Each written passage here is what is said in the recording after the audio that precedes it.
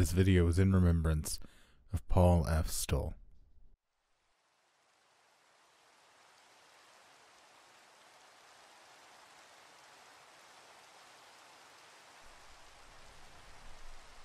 I moved to Tulsa County when I was 4 years old. My father had to change jobs, or at least that's what I was told later on when I was old enough to wonder what led my parents to think that anyone would want to live out here.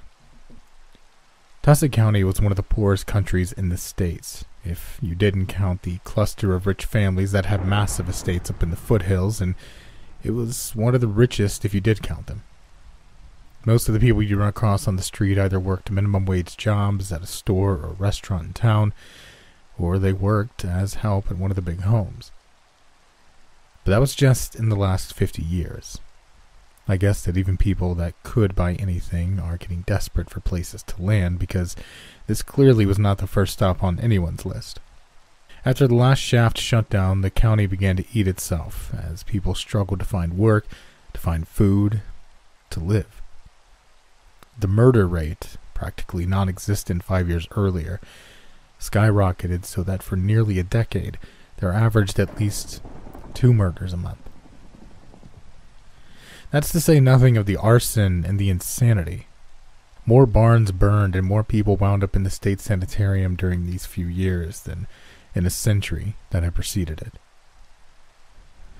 People were scared and desperate, and things were getting worse with no end in sight. And then the fire happened.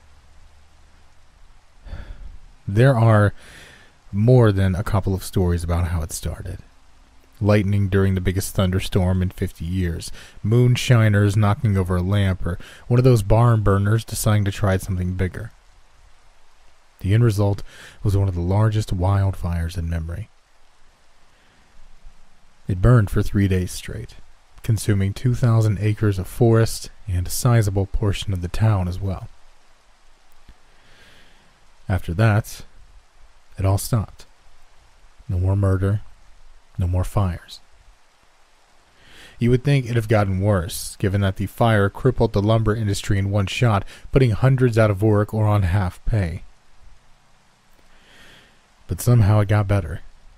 People went back to living their lives, and the world moved on. Of course, I didn't know any of that when I was little. When I grew up enough to question things, I still had a good 10 years before I even thought to look into the place's history. Those younger years, even now, I think of them as good years. Age tends to blur sharp edges of childhood memories, though, so who's to say? Maybe the good things I remember weren't that good. I know I have the bad ones right, though. The bad ones I remember just perfect. First time my father left. First time he came back. My first fight. The first time I was sent to the principal's office. The first time I lied. First time I took a life.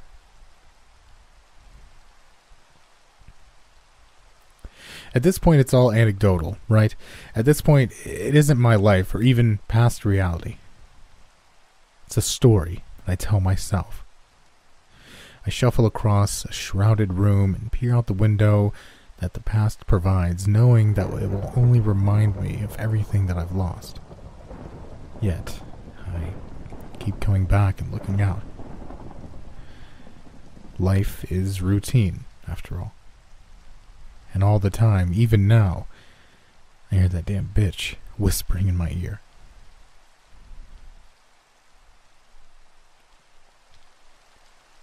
The vinyl seat stuck to my legs, my constant shifting from side to side not helping a bit. The air conditioner wheezed out stale puffs of lukewarm air to mingle with the cigarette smoke that swirled through the station wagon as we rode 8 miles between school and Sarah's house. The front passenger seat sat bare, all 3 of us packed out into the back bench seat, me on one side, Everett on the other, and Sarah in the middle. All of us rushing to talk at once as we chattered to Sarah's mom about what had happened that day. It's strange, but when my parents asked how my day went, I never gave them more than a non-committal grunt and a shrug. But with Roberta Park, all three of us would fight to spill our guts each and every day. I've wondered about that in the years since. Sarah always talked a lot. She always had a story to tell. Everett, though, he hardly talked to anyone except the two of us. I often think that he never had a friend before Sarah and I met him at the fair 2 years before. So, there we were, all three of us straining to top each other, to impress Sarah's mom with our stories. And why? I think it's because she actually listened. She actually cared about fickle interest in our miniature dramas. She kept track of our friends, our enemies. She knew what was cool. She realized that the highs and lows of our daily lives were no less developed, no less important, and no less real than those of adults.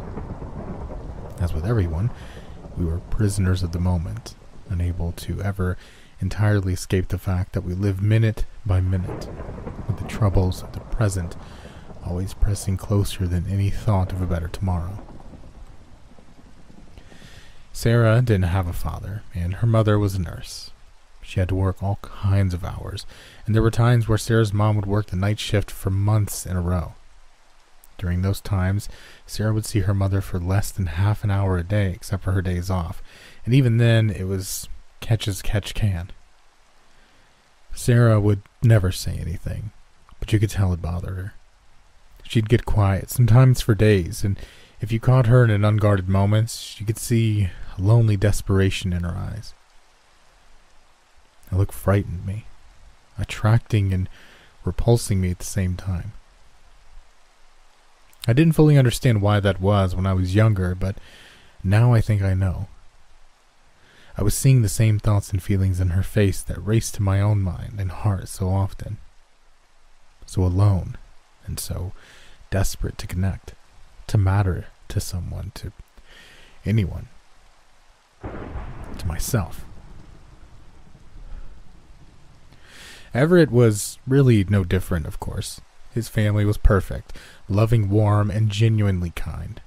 The middle of 5 children, I think he felt kind of lost in the shuffle, though I never saw any of his family ignore him or mistreat him. For whatever reason, he had a sense of disconnect from them, from everybody, really. He was a spacey kid for sure, yet at the same time he could be really smart and had a wicked sense of humor once he warmed up to you. That day that Sarah and I met him, he was holding up the line at the Hurricane, the premier attraction at the Tulsa County Fair. The ride was a whirling storm of metal arms and buckets that creaked and rattled ominously as it flung out its passengers' scream into the hot summer night. Everett was shifting foot to foot, a nervous habit I would come to learn, trying to decide if he wanted to get on or not. "Come on, kid. Shit or get off the pot." The man taking tickets wore a stained baseball cap over a greasy black mullet that stood in sharp contrast to his bushy blonde mustache. Scratching his stomach, he studied the bell-speckled fat kid before him with heavy-lidded contempt before shifting his gaze to the teenage couple behind him. "Keep it moving. Tickets, tickets." He shot Everett a half-glance. "Get out of the way, kid." Defeated, Everett began to shuffle away, his face growing red as he hitched his pants up in the back and stuffed his ticket into his shirt pocket. Before I knew it, I was out of the line and going after him. He looked up when I stepped in his path, his face startled and wary. "Hi, I'm Dylan. What's your name?" And then I noticed Sarah had followed me out of line. I cocked a thumb toward her. "This is Sarah." He looked around suspiciously, and I thought for a moment he might just bolt. But then he looked at Sarah again, and after a moment, back at me. I'm Everett." I nodded and smiled.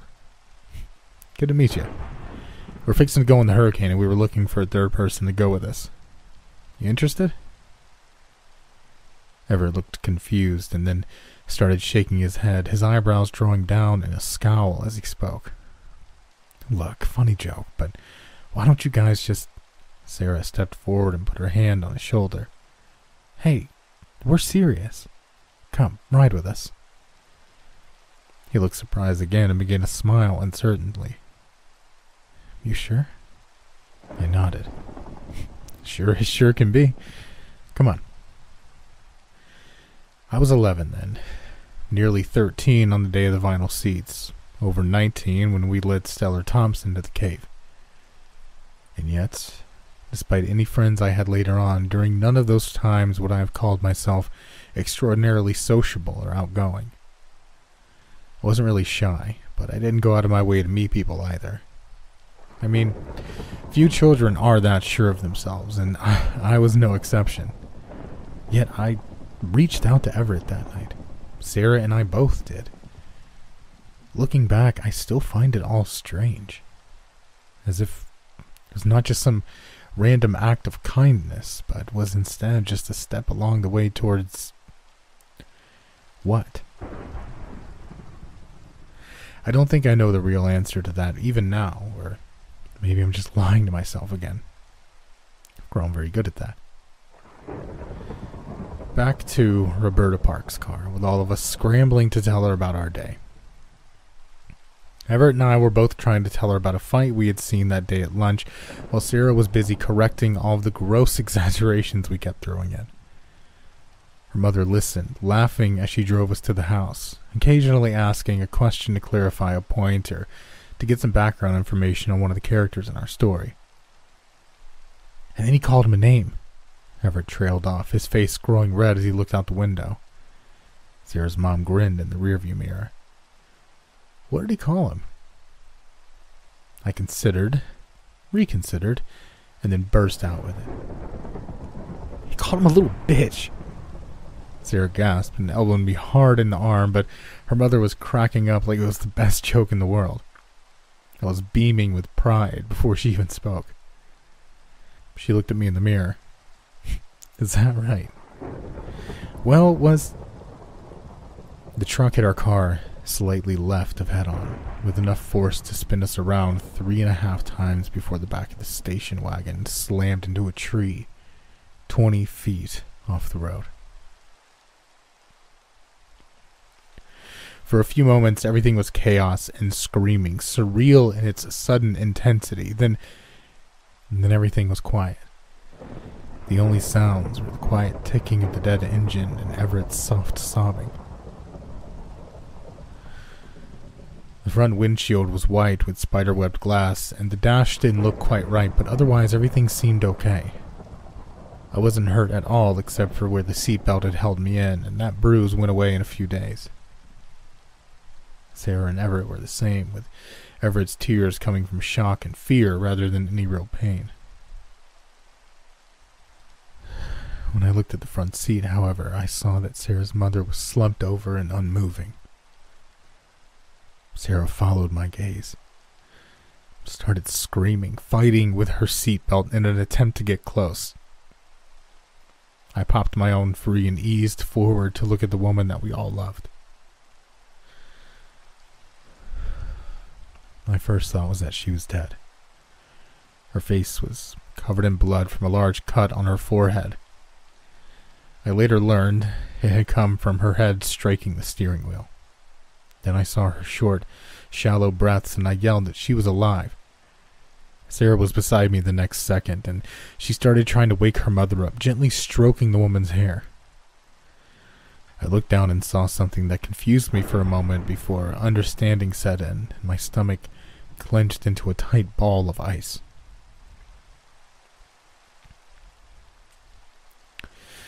The dash had been pushed in at least 2 feet. Roberta Park's legs disappearing beneath it just below the knees.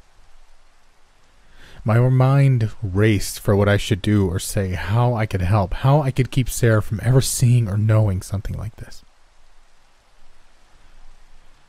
And then I heard the sirens approaching. Sarah's mother was in the hospital for nearly 2 months, with Sarah staying 2 towns away with her grandmother most of the time until the woman came home. By the end of that summer, Roberta Parks could walk short distances with a walker, but she was in constant pain. Sarah told me once that she would wake up in the night and hear her mother crying from the pain. I always think about that if I start thinking too harshly of Sarah's part in what we did later. More than any of us, she had her reasons. Just like us, she didn't know what she was asking for.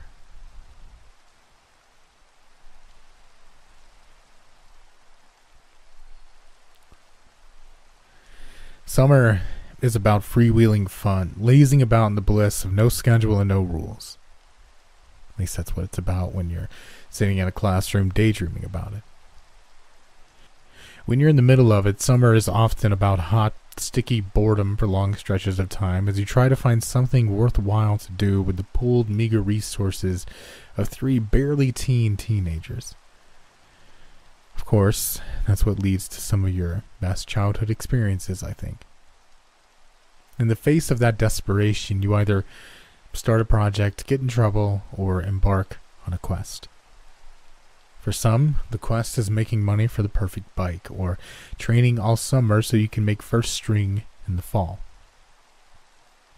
For others, it was making the world's greatest independent film with your parents' camcorder, or making your crush turn into something more. For the 3 of us, that summer was about surviving. We only got to see Sarah once every couple of weekends, and even then it was usually only for a few hours. Between those visits, Everett and I spent most of our time playing board games or just walking around with no real destination or purpose in mind. We still enjoyed hanging out together, but it wasn't the same without her there to connect us. Beyond that, we were scared to death that her mother might die or be crippled. We never talked about it, but it hung in the air all the time, Sarah's absence acting as a constant reminder. We were only 2 weeks from school back when Sarah's mother came, and Sarah came back to us. For the first couple of days, we just gloried in being back together, but soon enough that old familiar restlessness began to set in. Sarah had met us over at Everett's house, and we were all munching on Rice Krispie treats that his mother had brought out for us on the back porch, sitting in companionable silence as we stared out at the slowly warming Tuesday morning. That's when Everett said it. You guys ever heard of Mystery Cave? We both turned to look at Everett with mild interest, just the name already piquing our curiosity. He smiled slightly and nodded. Keith was telling me about it a few days ago. He says that it's in the woods somewhere north of town, about a mile off of an old lumber road up there. I turned to look at him more squarely. So, what is it? Everett swallowed and blushed slightly. Well, apparently it's an old myth that if you go to the cave, it'll answer your questions. It can even predict the future. Sarah laughed. Oh, really? How does it do that? Everett blushed harder and shrugged. Never mind.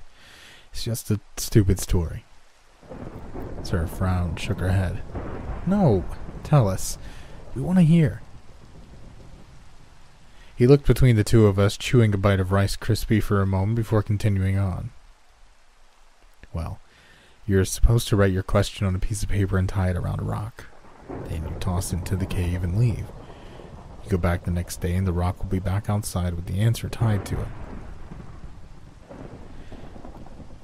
Even though I knew it was impossible, I felt myself getting excited. So, who writes the answers? Nobody knows. He laughed nervously. Guess that's why it's called Mystery Cave, huh? Sarah put her plate down and leaned forward. Well, hasn't anyone ever hidden and watched who brings the answers out? Everett shook his head. No, I asked Keith that. He said nobody will stay out there at night because anyone that's ever tried has disappeared. At this point, my mind was racing. Logically, I was old enough to know that there couldn't be anything to it. At most, a bunch of other bored kids might be writing the answers to screw with anyone stupid enough to actually try it. But probably not even that. On the other hand, Keith was by far the nicer of the Everett's two older brothers, and he never struck me as the kind of guy that would mess with his little brother for the hell of it. Besides, it was something to do. Sarah was still questioning Everett when I broke in. Let's go check it out. There are few images more overused to call up nostalgia for one's childhood than the image of a group of best friends pedaling along a bright summer day, laughing or joking together. If it's in a movie, then the odds are better than even that a 50s or 60s song will be bopping along in the background to further convey what an idyllic and innocent time it really is. It started raining 10 minutes before we found the lumber road. We all had bikes, true enough, but the road was uneven and crooked, too treacherous in the rain for us to ride down without risking our necks. Right on cue, Everett started complaining about how we should turn around and come back later. Sarah squinted at him through the steadily increasing drizzle. What? Are you kidding? We're out here now. It took nearly an hour, and do you think we'll be any drier if we go back than if we stay? She stared at him with this look she could give that made you feel all of 5 years old. But, I nudged his shoulder. No buts, short stuff. Wet is wet, right? Let's find the cave. He nodded begrudgingly, and we stared down the road. After a quarter mile, shrubs and scrub pines had narrowed the way to barely a path, and soon this turned into an almost invisible trail. We left our bikes behind and went on, wet leaves slapping me in the face as we moved deeper into the woods. Sarah was in the lead, as was so often the case in those days, and Everett stayed in the back, tripping over the roots that I didn't remember to point out to him. It seemed like we walked for hours, but I know it wasn't nearly that long. Later, the trips to the cave would seem to come all too quickly. I ran into Sarah's back when she stopped suddenly and half muttered, "Shit," barely audible above the rain patter and the tree sounds. Looking past her, I saw that the trail had run out. In front of us were random bushes and a cluster of sweet gum trees. There was no sign of any way to go, except for back. Well, fuck. Sarah punched me in the arm with a frown. Don't curse. I started. But you said... I was just surprised, and besides, you were about to shove me over. I rolled my eyes, but didn't say anything else. Looking around, I sighed. Any direction was as good as another, which meant they all led to nothing. Sarah looked at me expectantly, as if I was supposed to show them the way. I had no clue. I was about to suggest we give up and go back to Everett's house when he spoke for the first time. I turned to look at him and saw that he was squinting off in the distance to our right. I followed his gaze but still didn't see anything. Sarah asked him what he had said, but I already knew when he repeated it. I see the cave.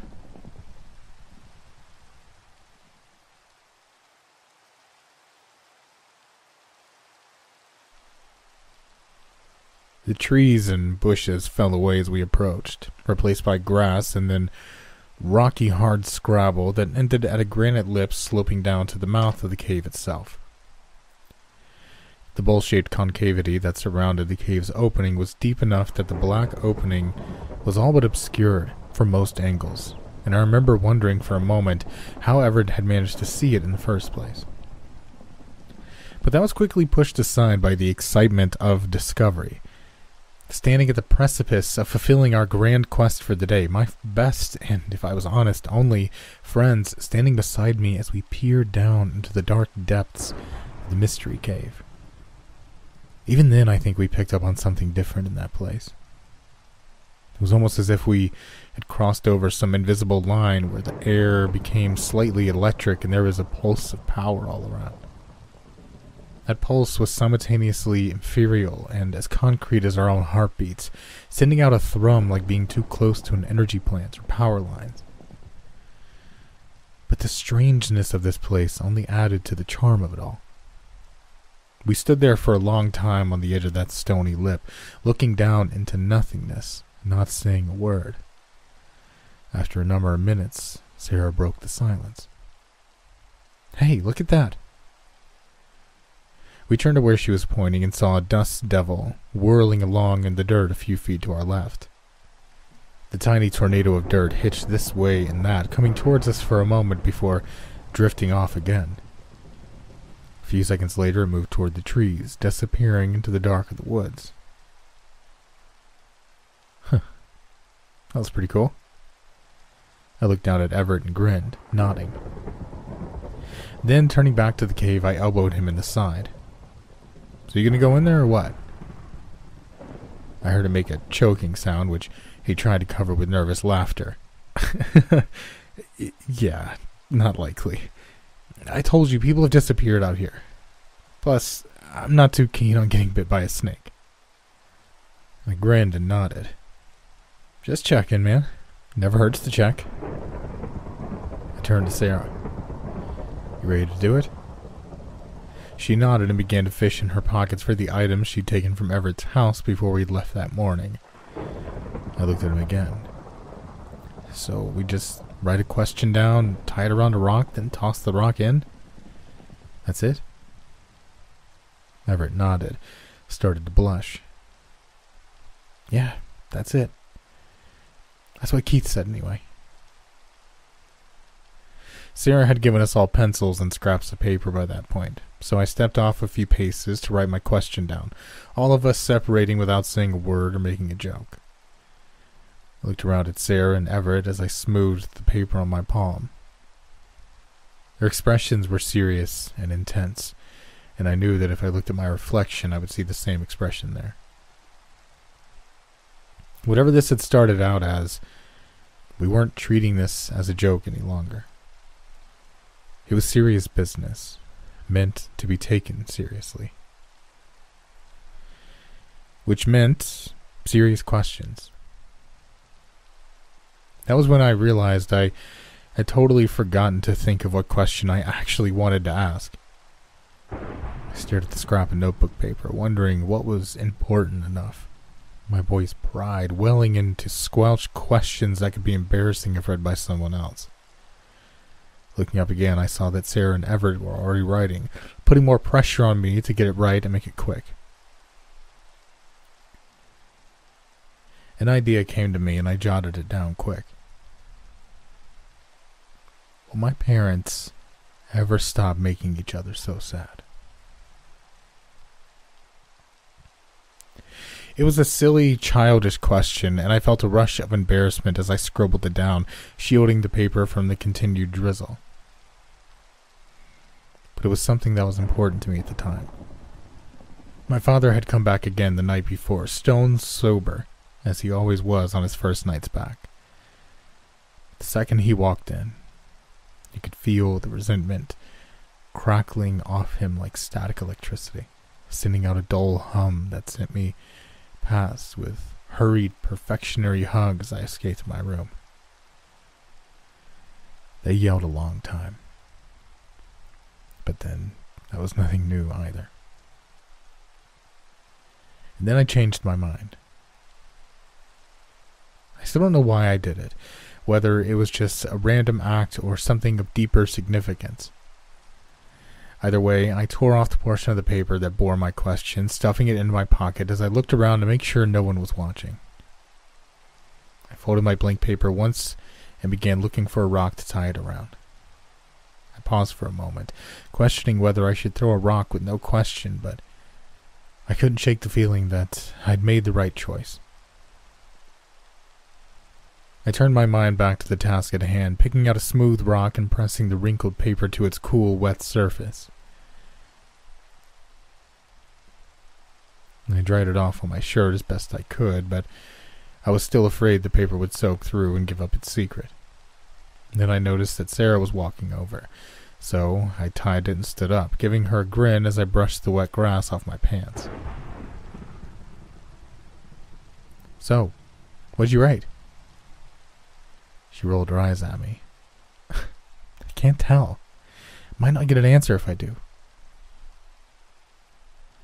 She returned my smile. "You ready?" Everett's starting to sneeze. He was shivering when we drew close to the rim again, his expression miserable as he clasped his rock to his stomach. Can we do this and get home? I'm freezing.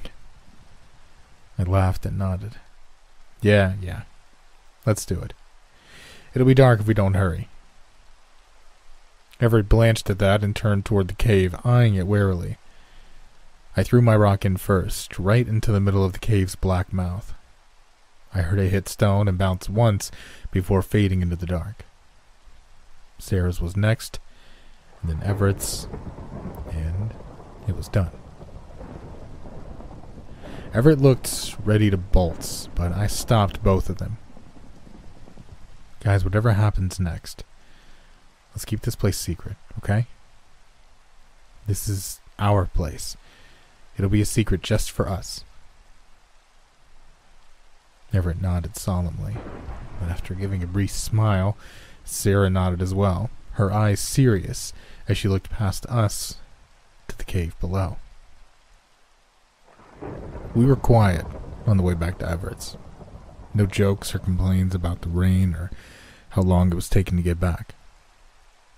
When we got there, Everett's mother fussed over us for nearly an hour, making us all take hot showers and change into borrowed dried clothes. She'd been worried about us, and she wanted to yell at us too, I think, but she was a gentle person, a good person. And if it was in her nature to have the urge to yell, it was also in her nature to resist that urge. So we spent an uneventful hour getting dry and eating peanut butter and jelly sandwiches, thinking about very little aside from mundane chit-chat. When the storm finally let up, Sarah and I left with little more than an absent goodbye and an agreement that we'd go back to that cave together the next morning. I don't think it's because we were thinking about our questions or even because we were wondering what the answers would be. We considered both off and on to be sure, but that wasn't the real question for the silence. It was because we felt how things were at the cave. We all knew that something was different there. It made us question that it might be more than a legend or a practical joke. That it might actually be real. And if it was real, if it was really true, just what did that mean? The next morning I woke up with the mild acceptance and complacency of someone that has a job before them that is neither good nor bad, but simply must be done. I remember a foggy moment of surprise at that, as I groggily swung my feet to the floor, dimly wondering why there was no Christmas morning flush of excitement or nervous twisting in my stomach. Instead, I very calmly washed my face and dressed, calling over to Everett's before heading over to find him and Sarah sitting on the steps waiting. I felt a twinge of jealousy seeing them sitting together on the steps, even though I knew that Sarah lived 10 minutes closer to Everett's house than I did. They greeted me with smiles when I walked up, but their faces and voices carried the same muted quality that I felt in my own thoughts and feelings. We didn't goof around or waste any time that morning, but simply headed out to the cave with hardly another word. It was still early, but the air was already warm, with the cloudless blue sky offering no memories of the storm of the night before. We made better time than before, and we had no problem finding our way back to the clearing in the cave. As we broke through the tree line, Sarah let out a gasp. Neither Everett or I had to ask why. Along the edge of the rocky lip, 3 rocks, our rocks, were lined up neatly, the pieces of paper we had left tied around them. Even from a distance I could spot mine and tell that it was tied differently than the way I had done it. My heart started thudding in my chest as I looked over to Sarah and Everett. Sarah looked nervous, but Everett was white as a ghost, his eyes jittering in a way I didn't like, as his gaze shifted back and forth between my eyes and the line of rocks 20 feet away. I reached out and gave his shoulder a squeeze, and then an awkward light punch. Hey, this will be cool, right? This is what we wanted. See if it worked. He nodded weakly at me, forcing a grin. Yeah, I know. It'll be cool. I nodded back at him. Alright then. Let's go get our answers. I shot Sarah a look and smiled. Sarah first. Nuh-uh. All at the same time, buddy boy. I shrugged back, then nodded. The three of us walking shoulder to shoulder like soldiers marching in a battle. I bent down and picked up my rock with both hands, holding it carefully as though it was fragile. I thought about stepping back, retreating to the same spot that I'd written my unasked question, but I decided against it. We all stood together, tugging loose the neat little bows that had been tied when the papers had been put back against the cool surface of the rocks. Pulling the paper from the rock, I folded it slightly without being obvious, intent on not letting the others see that my paper was blank. And that was when I noticed it wasn't. I could see the ragged top edge where I'd torn off my question and stuffed it into my pocket, and if I hadn't been certain that was my paper before, I knew it was now. It was slightly dirtier than when I'd last seen it, but the paper was still legible. I looked at the word written there, wondering at it, studying the handwriting in an absent kind of way as my mind worked. The word was written in black ink, the handwriting both spidery and elegant at the same time, frail lines woven together confidently to form something more. Puffing out of breath, I forced myself to focus and read the word again. Eventually, it was then that I noticed that Sarah was crying. I turned toward her to see that Everett had his arm around her, making meager, comforting noises. I felt jealousy twist in my belly again, but pushed it aside as I asked her what was wrong. She looked up at me, seeing her like that. It felt as though my chest might cave in at any moment. I asked her again what was wrong. She wiped her eyes as she looked away. Nothing. It's great. At least if it's not some stupid joke, right? But it probably is, right? I glanced down at the piece of paper she was holding before glancing back up at her. What did you ask? Her head jerked back and she began shaking her head as she crumpled the paper in her hand. Nuh-uh. I'm not telling. It might not come true if I tell. Oh. Okay.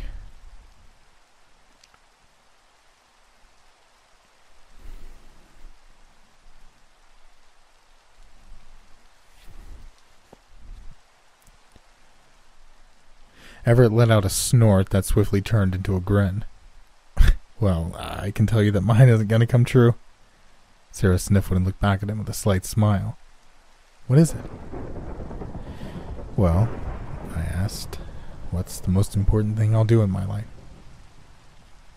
The answer was, save lives. He laughed, his pale skin turning red. Not exactly the heroic type, you know? I frowned at him as I shook my head. That's not true. Besides, that can mean a lot of things. Maybe you'll grow up to be a firefighter, or a cop, or a doctor or something, Sarah added, poking Everett in the chest. You never know. I personally thought that a doctor might be a stretch for Everett. He was far from stupid, but he had trouble focusing on anything for more than a minute or two, and to hear him tell it, his grades were always right on the borderline of getting him in trouble at home. Everett blushed harder and nodded, looking down at the cave for a moment before taking a step back. His gaze sank to the ground in front of him as he asked the question that we had all been thinking since we saw the 3 rocks waiting for us in a neat little row. So, who do you think's doing this? Answering the questions, I mean. Sarah started to say something, but I cut in. Let's wait to talk about that. Away from here. They both fell silent, and we all cast another glance at the black hole below us before moving back to the edge of the clearing. I was glancing around to make sure that we took the right path back out when I heard Sarah call out, "Hey, guys, come over here. I found something." In retrospect, I usually feel sure that it wouldn't have changed anything if Sarah had never seen that fourth rock half hidden in a clump of weeds. Most of the time, I'm as sure as I can be. But every now and then doubt will set in, and it's at those times that I wonder if finding that rock and whatever happened after wasn't what gave us that final push from curiosity to real belief, giving the mystery real power over us. Regardless, Sarah did find the rock, and we came running when she called, our nerves all a bit on edge and our minds filled with any number of misfortunes that were about to befall us. It was a relief when I saw that Sarah was only pointing at another rock with a note lying next to it, the frayed and broken green dental floss used to tie the paper to the rock in such a wet mess to one side of the rock's surface. I almost smiled. But then I realized what that meant. Someone else had asked the cave a question too. "Read it already." Everett's voice had the reedy whine that let me know he was scared. Patting him on the shoulder, I looked at the paper as Sarah spread it flat on her palm.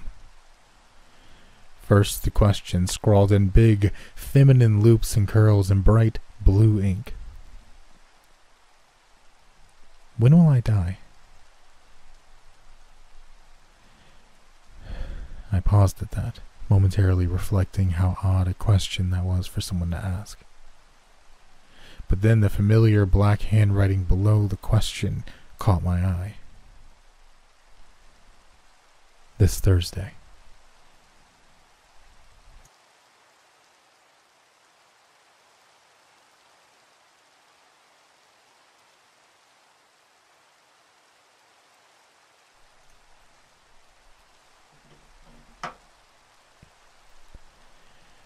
Banner Park used to have swarms of kids during the summer, or so I've heard. At one time it had the only baseball field in town, so I'm sure it was popular enough in its day. But since then, the new pair of fields have been built closer into town at the recreation department, and most things on the north side of town had fallen away to varying degrees, fading as they were replaced by newer businesses and restaurants elsewhere. That being said, the park wasn't too bad. Overgrown to be sure, and probably home to more snakes than any of us wanted to think about, but there were worse places to sit for a moment and gather our thoughts. We had all read what was written on that paper, but as soon as Sarah placed it and the accompanying rock back into the grass, we silently began making our way out of the woods. We didn't run, but we moved quick and steady, walking as if a wild dog stepped at our heels, waiting for us to take a break so he could take us to the ground. I breathed easier when we broke the tree line, and easier still when we settled onto the splintered wood bench in the dugout out of Banner's Park weed-choked field. Looking out what I thought had probably once been the pitcher's mound, I forced myself to start. "So," she asked when she was going to die. I saw Everett nod out of the corner of my eye. And the cave told her Thursday. Tomorrow. Sarah spoke up, shaking her head. "We don't know that. It could have been there for weeks." I noticed that her first objection wasn't that it wasn't true, but only that it could have already happened. I let it pass and went on to state the obvious. It was pouring yesterday. That paper hadn't been wet, so that means it was put out today. Had to have been. Everett broke in. "Do you think it'll really happen?" When I looked at him, his eyes had grown big as saucers, and I laughed in spite of myself. "Calm down, man. I don't know. Maybe it's just a bunch of kids playing a joke.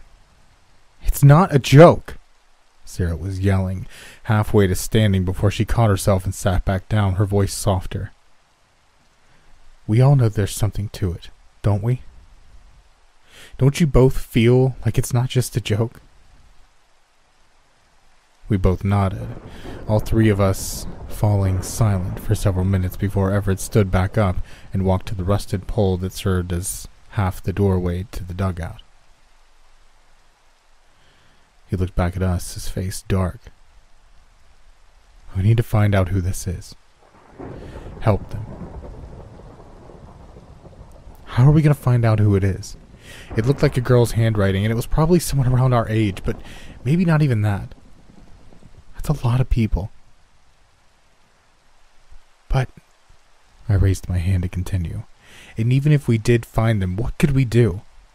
We don't know how they'll die any more than they do. And what if they're supposed to die? If that is what is meant to happen. Sarah gave my arm a shove. You think some poor girl our age is just supposed to die? I frowned at her and shrugged. Sure, maybe, I don't know. But it doesn't matter anyway because we don't know who it is and we don't have any way of finding out. All we can do is wait and see.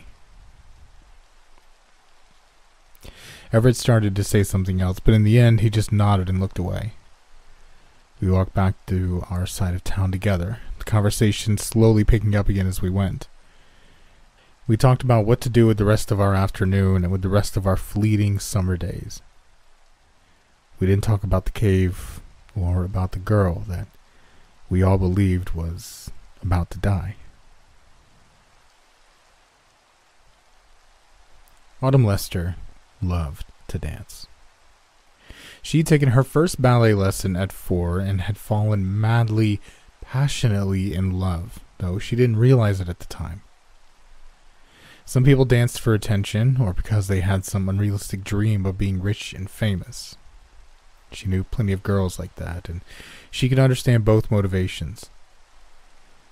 But for Autumn, it only felt like she was really and truly her when she was moving from position to position, flowing from one movement to the next.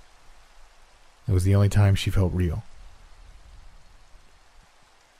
She would practice for hours during school, but during the summers, she had the freedom to really make progress. She had a state dance competition in December, and she knew that she had a strong chance at coming in first this time. She didn't care much about winning, but according to Miss Eccles, it would give her chances of getting a scholarship for college a really big boost. Miss Eccles had encouraged her since junior high, allowing her to use the high school's gym every morning to practice her routines. She had even given the girl a key to let herself in and out, even though Autumn was pretty sure that had to be against the rules. Still, Autumn was responsible, and she was proud that Miss Eccles knew she could trust her. This morning wasn't going well. She kept missing her changes, and her mind was too preoccupied for her focus on really correcting the mistakes she kept making. Her father had been diagnosed with prostate cancer last week, and then yesterday happened. After 3 hours, she gave up, heading to the locker room for a shower.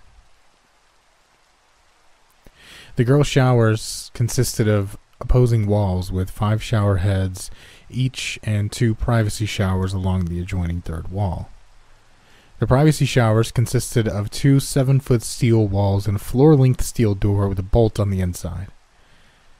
It always reminded her of something from a prison movie, but she always went to them, even when she was the only one around. She stripped, entered the shower, shutting the door, and finally getting the bolt shut home after nearly a minute of tugging. Starting the shower up, she yelped as the cold water hit her, dancing around on her tiptoes until it warmed. She was halfway through washing her hair when she learned that the boiler's thermostat had shorted out. Later, the fire marshal would make the comment that even with the older boilers, the chance of a short out causing the water to heat instead of cool were 1,000 to 1 easy. But when the thermostat went 2 days earlier, The boiler's temperature had started rising, and it had continued to do so until the fire department shut it off.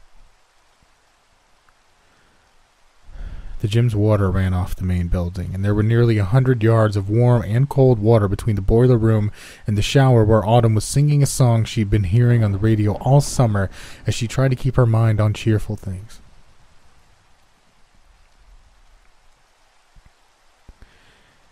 It took nearly 4 minutes for the boiler's water to hit her.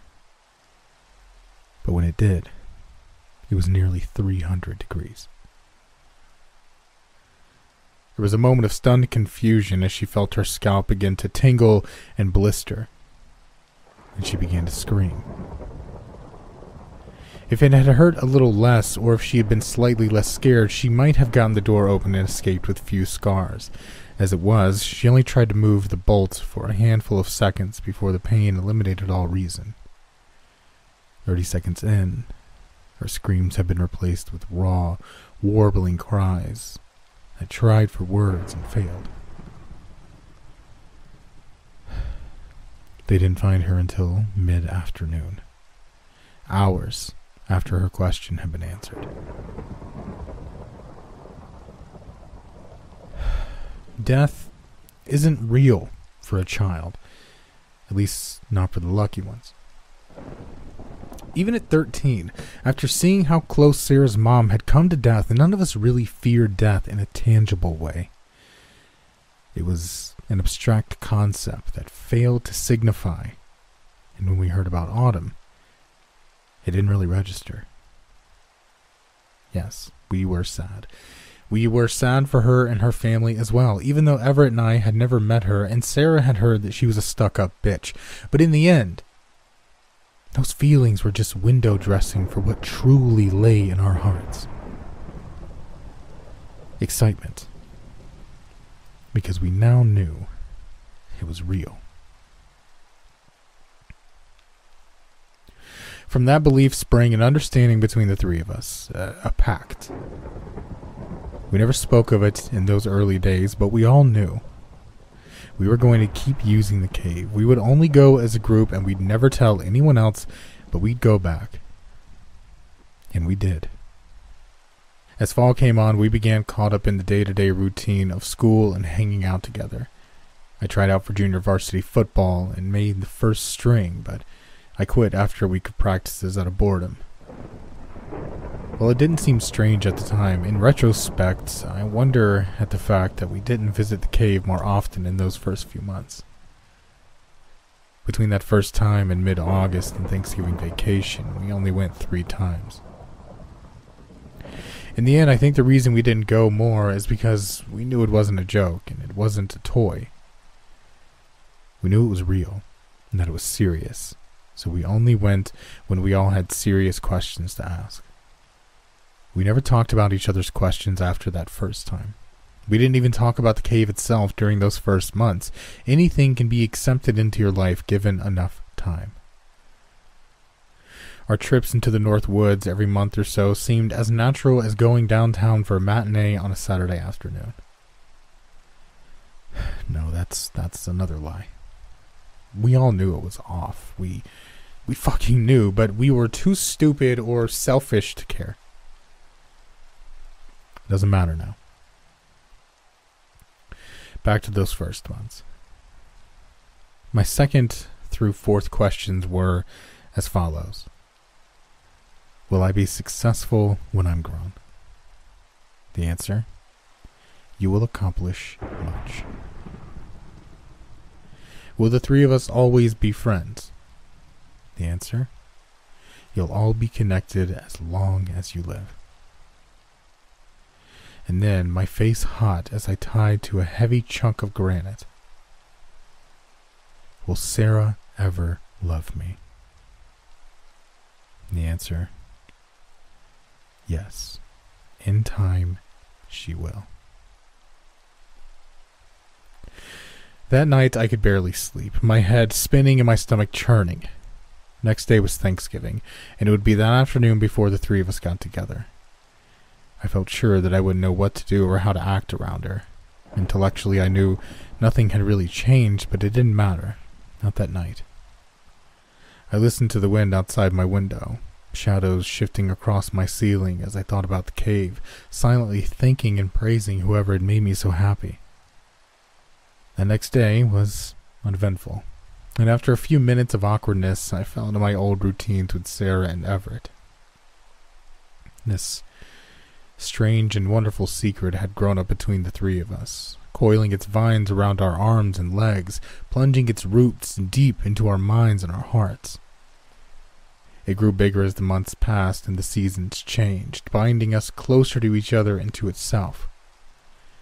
Yet, at the same time, it was invisible to us, or nearly so. Our lives weren't so different now that they had been before, not really. On the surface, we were just like anyone else, and the cave and the questions were just something that happened in our lives. That's the way it was for nearly 3 years. We were all juniors in high school now, and it's true what they say. The more things change, the more they stay the same. I was still the most outgoing of our group, the most popular. Sarah was the smartest, well on her way to winning several state scholarships, including one for track. Everett was still the kindest, and thus the most easily preyed upon. Yet, at the same time, Everett had changed the most out of all of us. The physical changes were the most noticeable. He'd shot up to well over 6 feet and had taken to working out every morning by himself, even though he had no interest in sports. Girls had started noticing him in spite of himself, but he still rarely dated. Not that I was surprised. He was in love with Sarah, after all. Who could blame him, really? It wasn't anything that I hadn't known, or at least suspected for a long time. One afternoon during spring break, he came to me, his idiotic cocker spaniel following behind him with a gleeful bounce as he walked up to where I was laying in the hammock, taking a break from cutting the grass. I raised my eyebrows as he approached, already knowing that something was wrong. We weren't supposed to meet up for another 3 hours. Hey, what's up, man? You're a little early, aren't you? He nodded, his eyes downcast and his hands jammed into his pockets as he told Sandy to quit jumping up on the side of the hammock. She's fine. What's up? Something wrong? I saw him swallow, stalling for time. I wanted to scream at him to get it out, whatever it was. Just stop being a coward and say it. And then he did. I love Sarah. I almost laughed, but managed to resist just barely. Yeah, me too. She's the shit. He shook his head, his big mop of brown hair swishing from side to side like a sheepdog. Made him look stupid. No, that's not what I meant. I'm in love with her. I felt something crawl in my stomach but pushed it down. I had nothing to worry about. The cave had already told me all I needed to hear. I'd just humor him. Poor guy couldn't help it. I don't know what to say about that, man. We're all so close. I mean, she never dates anybody for too long, and I guess it makes sense that one of us might end up with her, but at that point I should have left it alone, but I couldn't help but twist the knife a little, giving it a morbid curiosity. But did you ask her if she feels the same way? He nodded, and now he did look up, if only for a moment. I could see tears shining in his eyes, and I felt as though I'd been hit in the chest. Next to Sarah, Everett was my best friend. I should be making him feel better, not making it all worse, but now it was done. I had to bring the subject to a close and then never bring it up again. Looking out into the yard, I asked, "So, what did she say?" She said she loves me too. In love, I mean. She said she's in love with me too.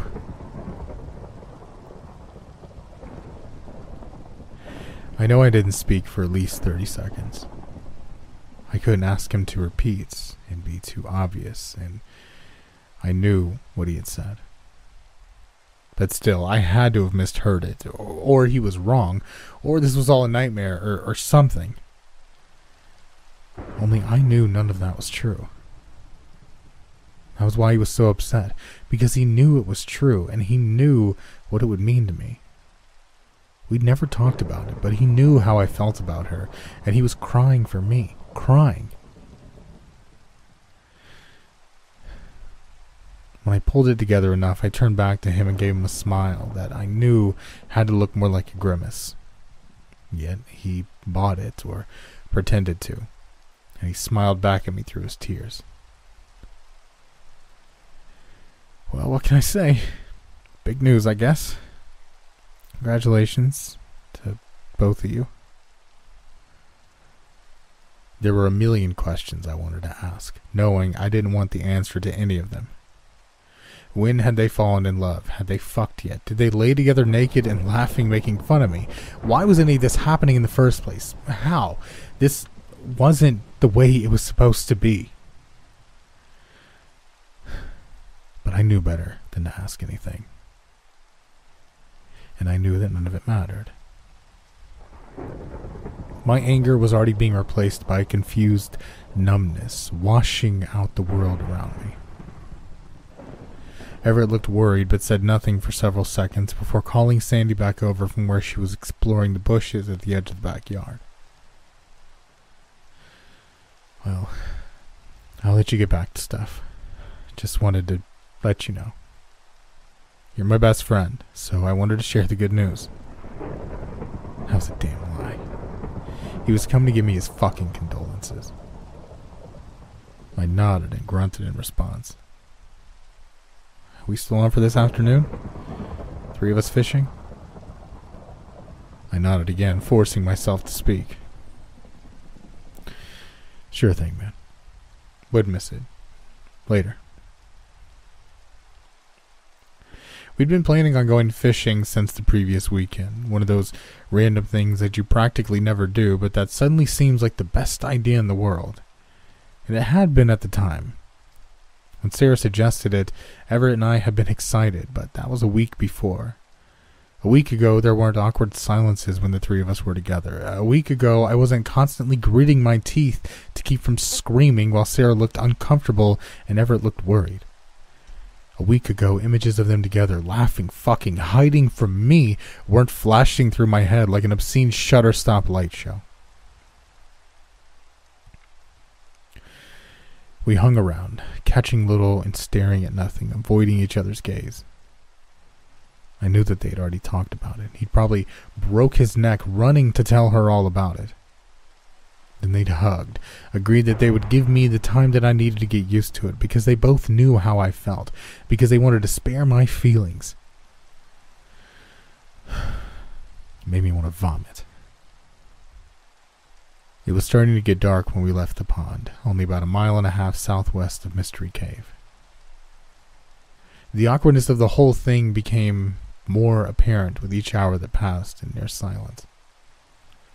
Both Everett and I had both gotten cars in the last few months, but Sarah had suddenly decided that we should ride our bikes down anyway. As we trudged down the dirt road that led to where our bikes lay hidden in the bushes, I found myself hating both of them. Not just out of jealousy, but because they'd ruined something so precious. I had a lot of friends at school, and I did fine with other girls, but none of it actually mattered to me. They were all just part of what I had to do to make it through the day. A means of social lubrication and passing the time that made the pill of daily life a little easier to swallow. But this, what I had with Sarah and Everett, was different. As much as I picked on him at times, Everett was my best friend, and Sarah, I loved her so goddamn much, even then. They were the only ones I felt safe to be myself around, with all the bullshit posturing and games of high school. They were what made my life real and gave it something approaching a meaning. And they'd spoiled it all. When we parted ways, Sarah went with Everett even though her house was closer going my way. I saw him cast a guilty glance my way and then he went off into the twilight. I decided right then and there what I would do. I'd refuse to see them or talk to either of them. I wouldn't explain myself and I wouldn't get into any conversations about what was going on with them, but they'd know what it was all about. Then they'd either prove themselves to be loyal, good friends and break off their stupid romance, or they'd stay together in spite of losing me and show themselves to be the true traitors they were. It was a good plan, even if it was going to be hard to do. But I was determined, and I vowed that I wouldn't see either of them again until they had fixed what they had done. Didn't work out that way.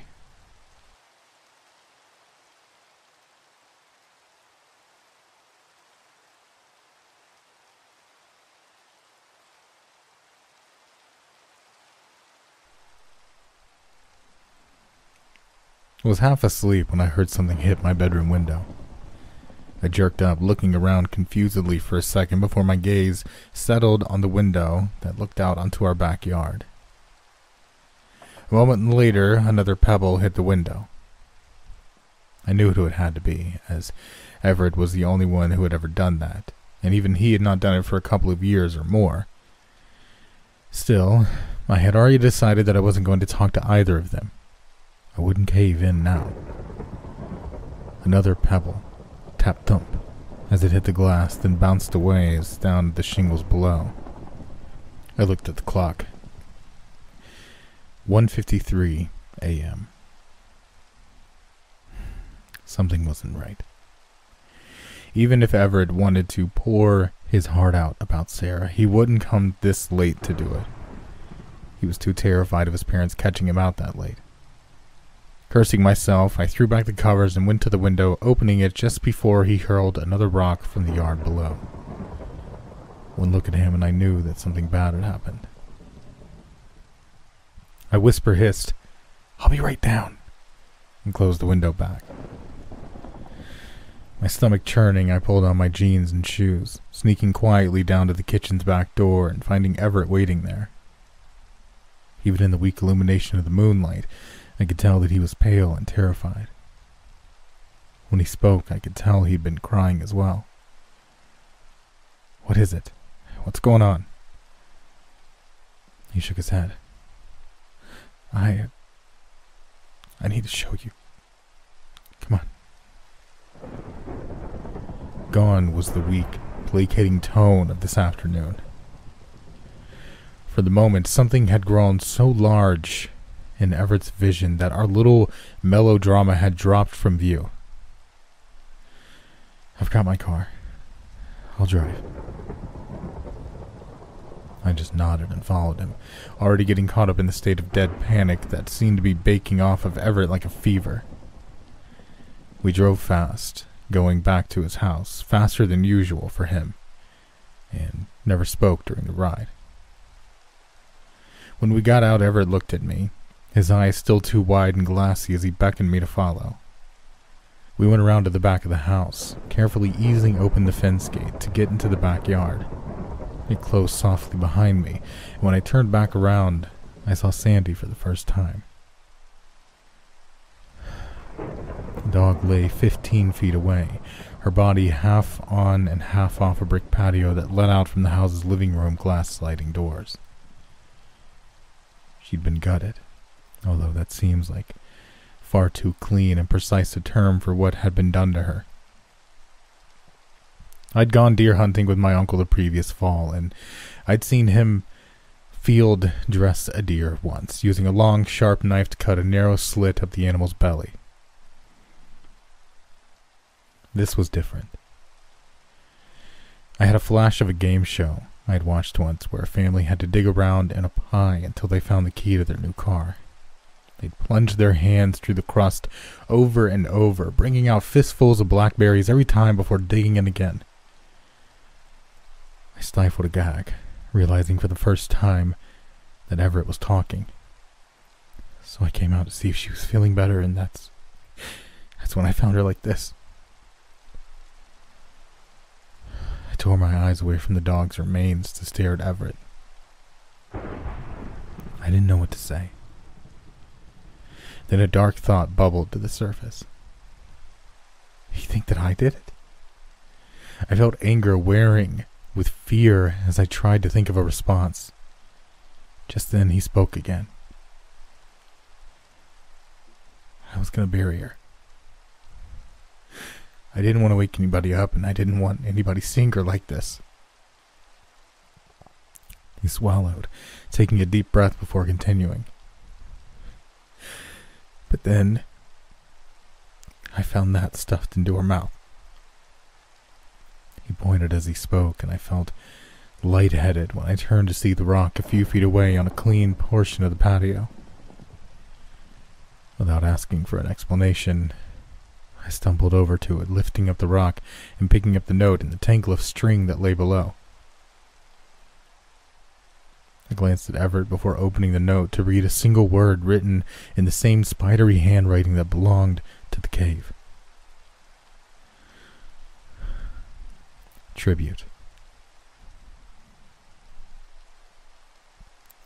I read it at least 10 times, as if eventually it would make more sense than it had the previous time. Finally, I sat it back down as I had found it, slowly backing away before turning to Everett. What does it mean? He shook his head. I don't know. It doesn't make sense. Maybe Sandy was a tribute, a payment for those answers we've gotten. Maybe killing Sandy was supposed to be some bizarre tribute to us. Who knows? I don't know. Fuck. This doesn't make any sense. I looked around, my skin crawling at the idea that whatever did this could be watching us, leaping out of the dark when we weren't expecting it. Have you told Sarah? Everett shook his head again. I came straight to you. I don't know if we should tell her either. It'll just scare her for no reason. Letting out a long breath, I scrubbed my face with my hands and tried to clear my head. I'm not sure. I don't know what's best right now. But we can't leave this out like this. We have to bury her before anyone finds her, or there'll be a lot more questions. With that set to work, we gingerly placed the dog into an oversized lawn bag and put her in the back of Everett's car. After grabbing a shovel from his garage, we headed south past the city limits before stopping at an edge of an apple orchard to bury her. It took nearly 2 hours to dig the hole deep enough, the two of us taking turns at the shovel. As I dug, I reflected on the fact that we never even considered telling our families or the police about what had happened. It wasn't even an option anymore. We might tell ourselves that it was because we didn't want to get in trouble or have people thinking that we were crazy or on drugs, but that wasn't the truth. The truth was that, good or bad, the cave and its mystery were ours. Our secret and our treasure. Even with this, we weren't willing to give that up. So we buried Sandy in the dark, crying a little as we did it, both for her and ourselves. When we were finished, Everett thanked me and we hugged. He dropped me off back at my house. I crept back upstairs, dirty, exhausted, and wondering if I'd even be able to sleep. As I opened the door to my bedroom, the details of the room were fuzzy in the bluish glow of the early morning that pressed against my window. Yet it only took a second for me to see the rock sitting on my pillow, the paper tied to it, burning like a brand in the gloom. My breath caught in my chest. I crept softly to the bed and picked up the rock, pulling loose the string's bow with one tug. Paper fluttered to my bedspread, but I caught it as it landed. Opening it, I read the word written in that same familiar handwriting. Tribute.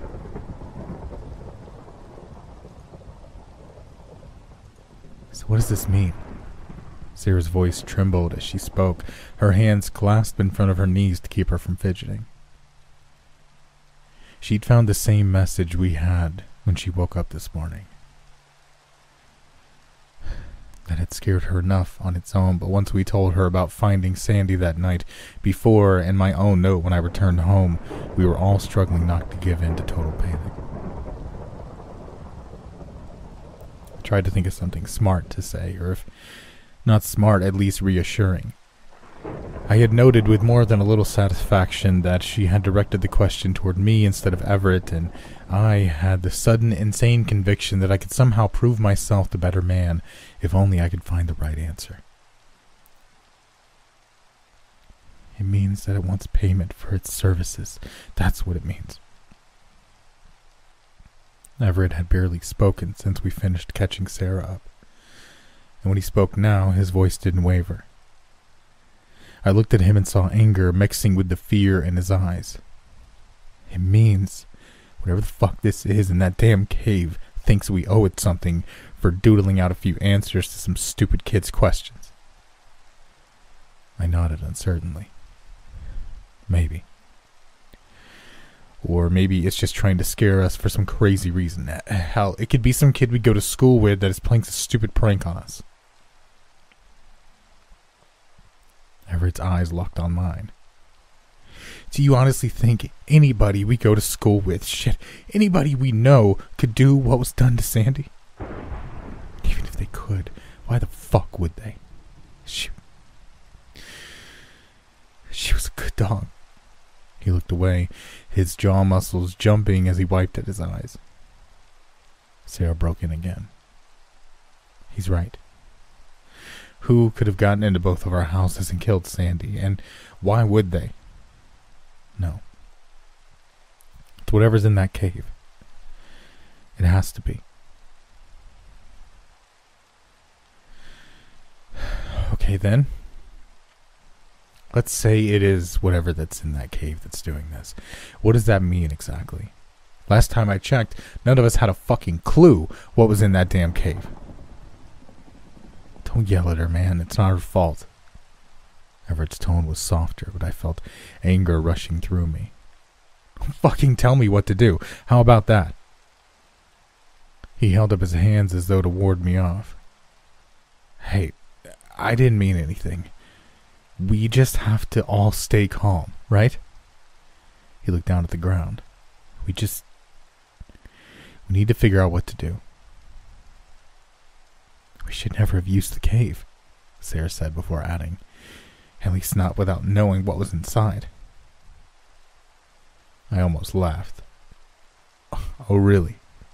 Well, that's a brilliant fucking insight now, isn't it? Where were you 3 days ago when we started doing it? Oh, that's right. Right fucking beside us, leaving your own notes for the cave. Dude, cool it. Seriously, there's no point in blaming each other. I pointed my finger at Everett like a dagger, stabbing the air as my voice grew louder. So help me if you don't shut the fuck up defending your little fucking girlfriend. I will... Just then I heard Sarah crying. I looked to see her cradling her face in her hands, her body shaking with every sob. I couldn't take any more. Standing up, I started to walk away. I heard Everett stand up behind me, and I hoped that he would try to stop me so I could hit him. But then I heard him softly comforting Sarah, and I walked on, quickening my pace until I couldn't hear either of them any longer. I spent most of the day in my room trying to sleep and failing. I finally went outside to lay in the hammock, and it was there that they found me. I expected Everett to start with some lame apology, but it was Sarah that spoke, her face still puffy from crying. Dylan, we have to talk. Her voice was steady and serious now, her face composed. Don't see as how we have anything to talk about at the moment. Apparently, even though I've done nothing wrong, I'm getting painted as the asshole in this little drama, so you'll just have to count me out. Sarah poked me hard in the side. Damn it, you know it's not like that. And if you don't, then you're an idiot. But I'm not talking about what's going on between the three of us. We can deal with that later. Later? Why not now? Why? Sarah broke in. Because if we don't deal with the cave, we might all be dead before we have a chance to talk about anything. That getting through to you? I stopped, feeling the breath seep out of me. She was right. It was something that we'd all known, but none of us had been willing to really face up to at that point. We didn't know what we were facing or how it would all turn out, and I was dragging us into a bunch of melodramatic bullshit that wouldn't count for anything if we were all dead. I thought about apologizing, but instead, I asked another question. What should we do then? Sarah swallowed before answering, and I could tell by Everett's expression that he knew what she was going to say. We have to go to the cave and confront whatever lives there. I sat up in the hammock, nearly pitching myself to the ground in the process. Confront it? What if it does to us what it did to that dog? Sarah sighed. I don't know. But do you have a better idea? Maybe we can reason with whatever it is, or maybe we can even kill it if it can't or won't listen to reason. Whatever the case, I don't plan on sitting around looking over my shoulder until this thing decides to do to me what it did to Sandy. I nodded, my head feeling heavy, bobbing on a spring. Yeah, I guess. So we go confront it. I stood up, looking at both of them. Yeah, we do what we can. We went in my car, making it to the edge of the trail in less than 15 minutes. Everett had offered to drive, but I had insisted and Sarah agreed. The conversation heading into the woods was bizarre in its normalcy. We told jokes, talked about a movie we all wanted to see the next weekend, and generally just chattered. Our voices were steady most of the time, even light, but anyone that knew us as well as we knew each other could have heard the taut chord of tension buried in all of our words. Talking kept back the silence and helped us not to focus on where we were heading, but it also made it seem that we arrived far too soon. The clearing was unchanged from when we'd last left it, undisturbed by other messages or rocks or signs that anyone else had been there. I wasn't surprised. As far as I knew, no one else had come there for years. We all looked around the clearing as if expecting some monster to leap out from behind the bush and rush us. Standing in a tight, sweaty line with me in the middle, we gripped hands and walked toward the drop-off that led to the cave below. As we grew nearer, I found myself wanting to look anywhere but the black pit that was Mystery Cave, my eyes roaming the trees and bushes before moving to the ground beneath us, grass slowly fading into granite as we neared the edge. It was then that I noticed something strange that meant nothing to me at the time. A series of small lines in the rock and dirt, cut hard and straight into the earth. They weren't deep, but their precision made them stand out, and as we walked I realized something else. The lines continued in alternating set of diagonal lines, first one way and then to another, so that they were long enough to connect. A set of 4 might make a large X in the dirt.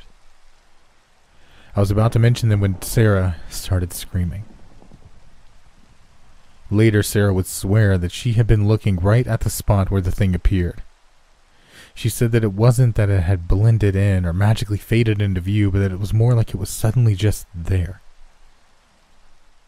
All I know is that everything happened fast, even as I was running to look at Sarah.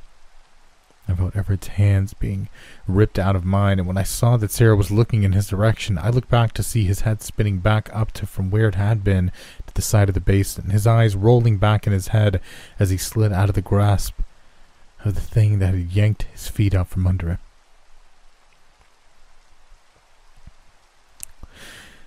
The next moment, the next heartbeat in this nightmare we'd stumbled into, I looked at the monster that had my best friend. My descriptions won't be accurate. Even now, I can't say what I saw then for sure, as ridiculous as that sounds to me. There are elements of it. There aren't words, or if there are, I don't know them, but this is as close as I can come. Its head was skeletal, a human skull that was not human, its cheeks too protruding and its nostrils too long. The teeth were the most shocking feature at first. Long and translucent, they jutted out at an impossible angle to intersect like the clasped jaws of an anglerfish. Again, I'm doing a poor job of describing it. It wasn't a skeleton, that's just what it reminded me of. It had skin, tissue, semi-clear and swimming with ever-shifting blobs of black and blue color. Its skin was the thin membrane of a jellyfish stretched taut across an unnatural skull before sliding down to molted shoulders and arms that ended in powerful-looking hands, whose nailless fingertips were peppered with what looked to be tiny protruding bits of black rock or bone. Its torso was like that of a man, yet instead of trailing down to waist and legs, it ended in tattered bits of pale, ragged meat. I saw a war movie years later that showed a soldier crawling toward a radio, oblivious to the fact that his lower half had been blown away. I was immediately reminded of this monster, yet this creature's tattered flesh was not wet or wounded, but was instead coated in a thick rime of rock, dust, and old dried mud. All of this was the impression of an instant. A desperate glimpse as my hands sought and found Everett's arms. Sarah was making a terrible squealing sound beside me, but she'd grabbed his left arm as well, so I let go of it to focus on his right. As we began working to pull him free, it felt as though he'd been half buried in a concrete wall, our efforts starting and ending with the flexibility of Everett's own limbs as his lower half remained motionless in the thing's grip. Sarah was crying softly now, desperately tugging at Everett's arm as his eyes fluttered open. It only took a moment for him to look down. What? Oh, Jesus. Oh, God. Oh, no. Help. Help. Help.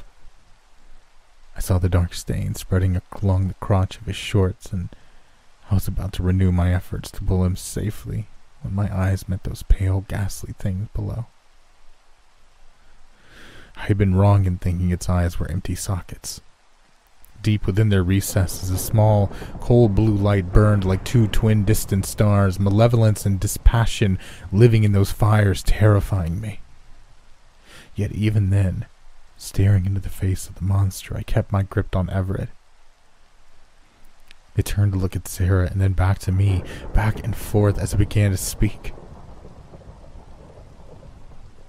Once, when we were around 8, Sarah and I had been playing near a large ditch drain pipe when I heard a sound. When we'd gone to the edge of the cylinder of the corrugated steel, curious as to what could be making the sound, getting swept up in the mystery of it, peering into the darkness, we were captivated for several moments before I realized what it was. A hurt animal. Far down in the dark pipe and wailing out in pain, its screams alien and hollow from where we stood. This was the voice we heard when the monster spoke. Inhuman, unintelligible. It was only one word spoken again and again, and yet somehow we understood it perfectly. Mystery repeated it again, giving Everett another powerful tug. Tribute. Sarah's eyes widened, and she cried out as realization struck her, almost losing her grip on Everett's left arm. For his part, Everett had come to understand what was being said, but he didn't scream or cry out. Instead, his cries cut off, and he remained silent for the next several seconds, aside from the regular, raspy huff of his panicked breaths. Those seconds stretched on forever, our desperate tugging doing little to dislodge Mystery's grip on him. My arms and shoulders were already burning with the effort, but I pushed myself not to give up or let go, and then Everett spoke. "Let me go." Sarah sucked in a rasping breath. "What? No! We're going to get you free." I felt myself shaking my head. No way. I wanted to yell at Mystery, but I was too afraid, imagining the monster dropping Everett only to leap up upon me. I turned back to Everett. "We're going to get you out of this." Everett squinted his eyes as he looked at us, his teeth gritted. "No. You have to let... Oh, God, it hurts. You have to let me do this. Let me be the tribute. It'll leave you alone then." Mystery had silenced its terrible voice as soon as Everett had first told us to let him go, its grip firm as it slowly and teasingly slid him further down a little at a time, pulling us closer to the edge every single time. Sarah was silent as well, not even seeming to react when Everett let go of our arms, his dirty face lined with tear tracks as he screamed for us to let him go. "Oh, man. It's the only way, Dylan. Just do it." I looked at Sarah, expecting her to be crying or hysterical.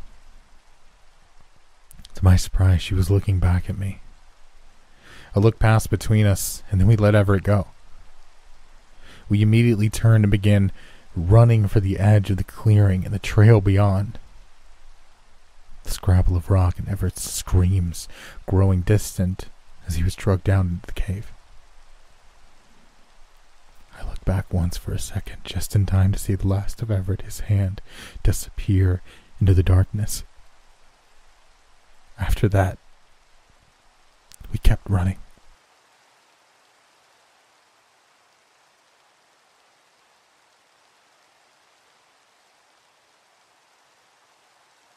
Two hours later, we were in my room, alternatively crying and yelling, comforting and accusing each other.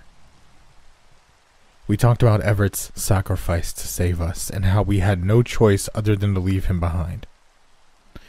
We talked about how we should have never gone to the cave in the first place, or at least I added, been more careful, and how we only had ourselves to blame. We talked about whether or not it was over now, or if it would keep coming until it had taken us all.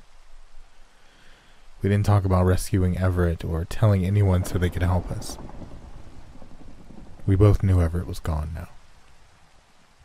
Sarah didn't want to go home, so we asked if she could spend the night in the guest room. After the house was dark, my door opened and she crept into the room. "Is it okay if I stay with you?"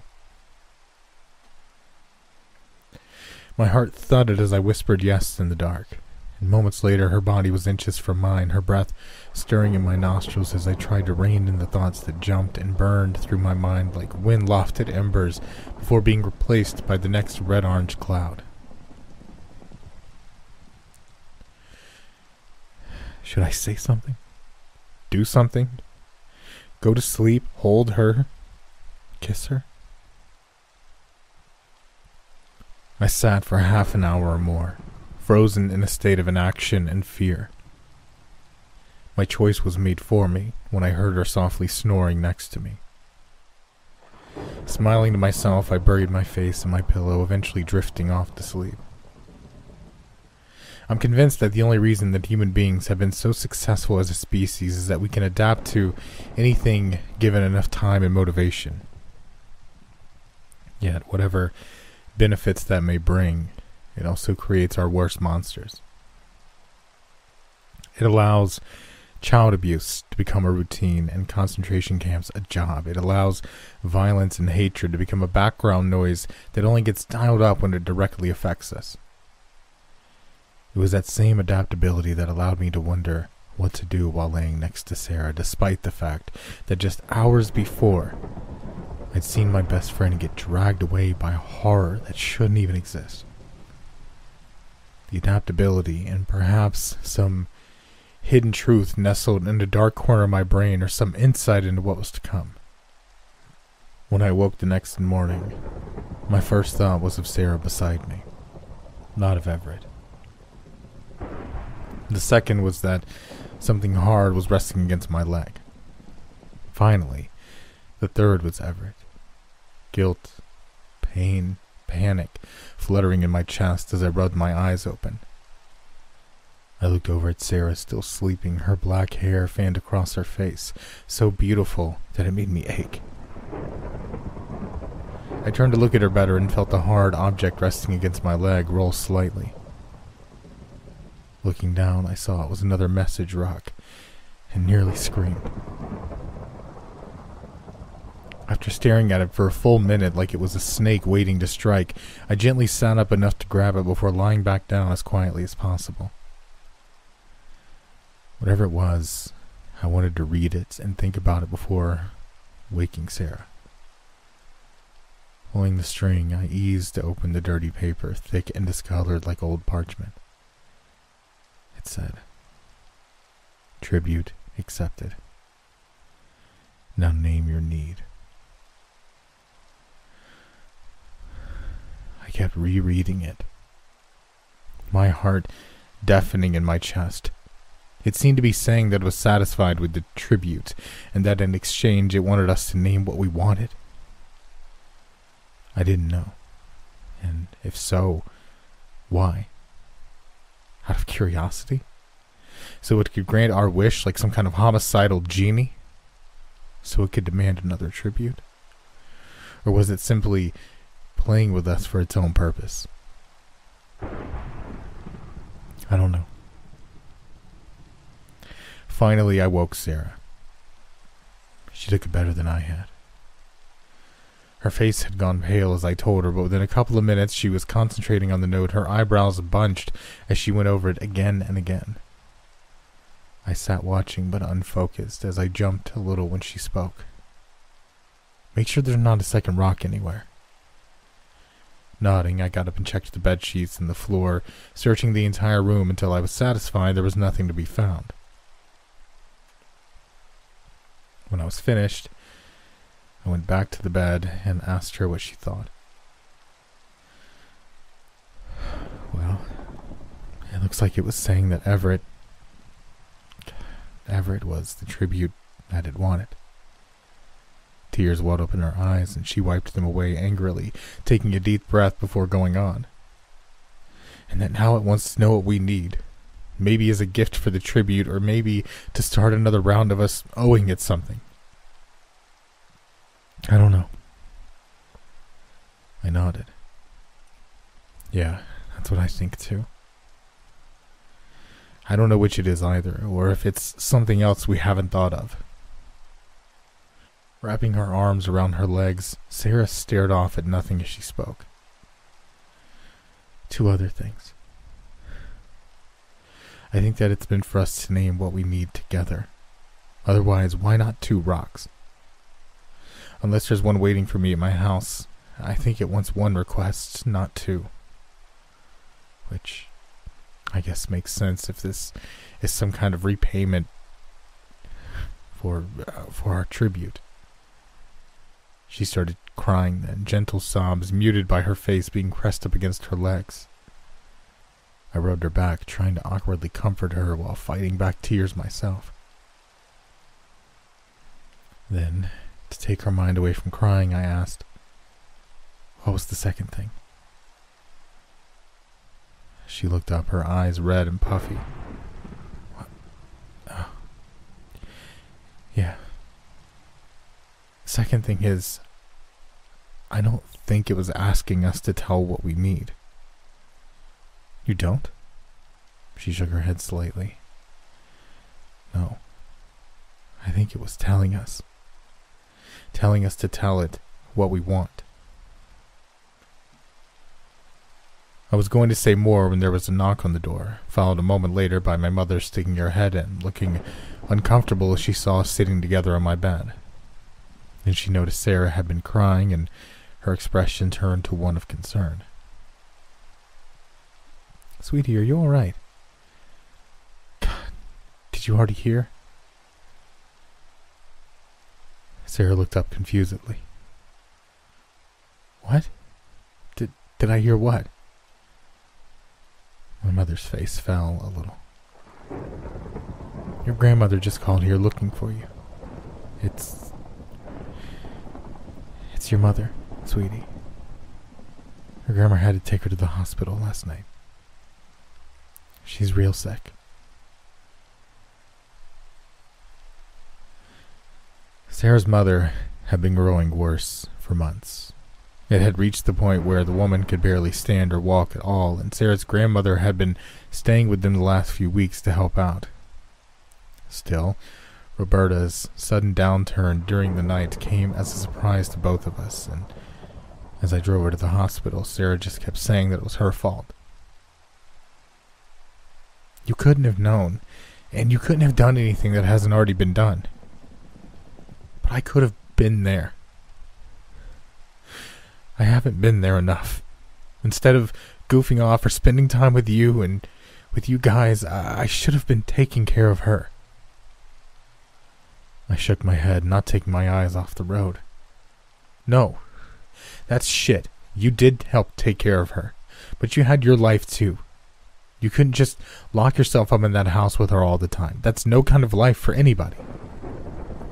I saw her nod at the corner of my eye, more to in the argument than out of agreement. Yeah, I guess. Just hurry. We were told that Roberta's kidneys, damaged in the car accident years before, had failed, and that her liver and pancreas were both on the edge of shutting down. She was on dialysis, and while the doctors we spoke with promised to do what they could, they indicated that it was more of a matter of time than anything else. I stayed at the hospital until midnight, and when I got home, I saw that my mother had left me a note saying that Everett's parents had called twice, asking if we knew where their son was. I called them back the next day and began repeating the lie that Sarah and I had worked out the night she'd stayed over. We last saw Everett the morning of his disappearance, and yes, we sure were worried too. It was 3 days later when Sarah called me. Her voice was hoarse, trembling. She started in without saying hello. She's getting worse. I've been thinking, and I know what I have to do. What we have to do. If you go with me. If not, I'm still going. I asked her what, but I already knew. I'd already decided that I would go with her. The next day we returned to the cave, our message rock already prepared so we wouldn't have to spend any more time there than necessary. I made Sarah stand at the edge of the clearing as I threw the rock into the cave, my eyes everywhere as I watched for a sudden attack. Everything was silent, only a lonely bird's cry far above momentarily breaking the quiet. Within 3 hours, Sarah's mother began a miraculous recovery. Within 12, her kidneys were fine, her pain was gone, and she could walk as if the car accident had never happened. They kept her in the hospital for another 2 days out of confusion and consternation more than any need for treatment. And when she was released, she drove us all home, laughing and making jokes as if the last few years had been a bad dream. I smiled at Sarah, reaching out to give her hand a squeeze. At that moment, we felt no fear or regret, despite everything that had happened. As everything does, we were moving on. In the months that followed, Sarah and I spent time together, but I noticed a growing divide. As terrible as it was to think of it in such terms, there was no longer anything to keep us from being together, and yet, instead of growing closer, we were moving further apart. That summer, Sarah and her mother went up north to visit relatives they hadn't seen in years, and when they came back, I knew something was different. She came to see me a few days after she was back, dropping by casually, even though it had been killing me not to rush over the second I heard she was back. It was a short and awkward visit, and less than 5 minutes into the conversation, she tossed out that she had met someone on her trip. Rotten meat thrown between us, greasing to a stop and making me want to vomit. I nodded and tried to act interested, but we both knew this was placating. She acted as though nothing was wrong, which she probably justified as sparing my feelings, but which was really intended to spare herself any discomfort. But then she hit me with her next news. Dylan, I think I need to take some time off from being around you. We were sitting in my front yard, and she studiously watched the street as she spoke. I felt my stomach fall further than it already had. What? Why? And then, after a pause, didn't we just take a 2.5-month break from seeing each other?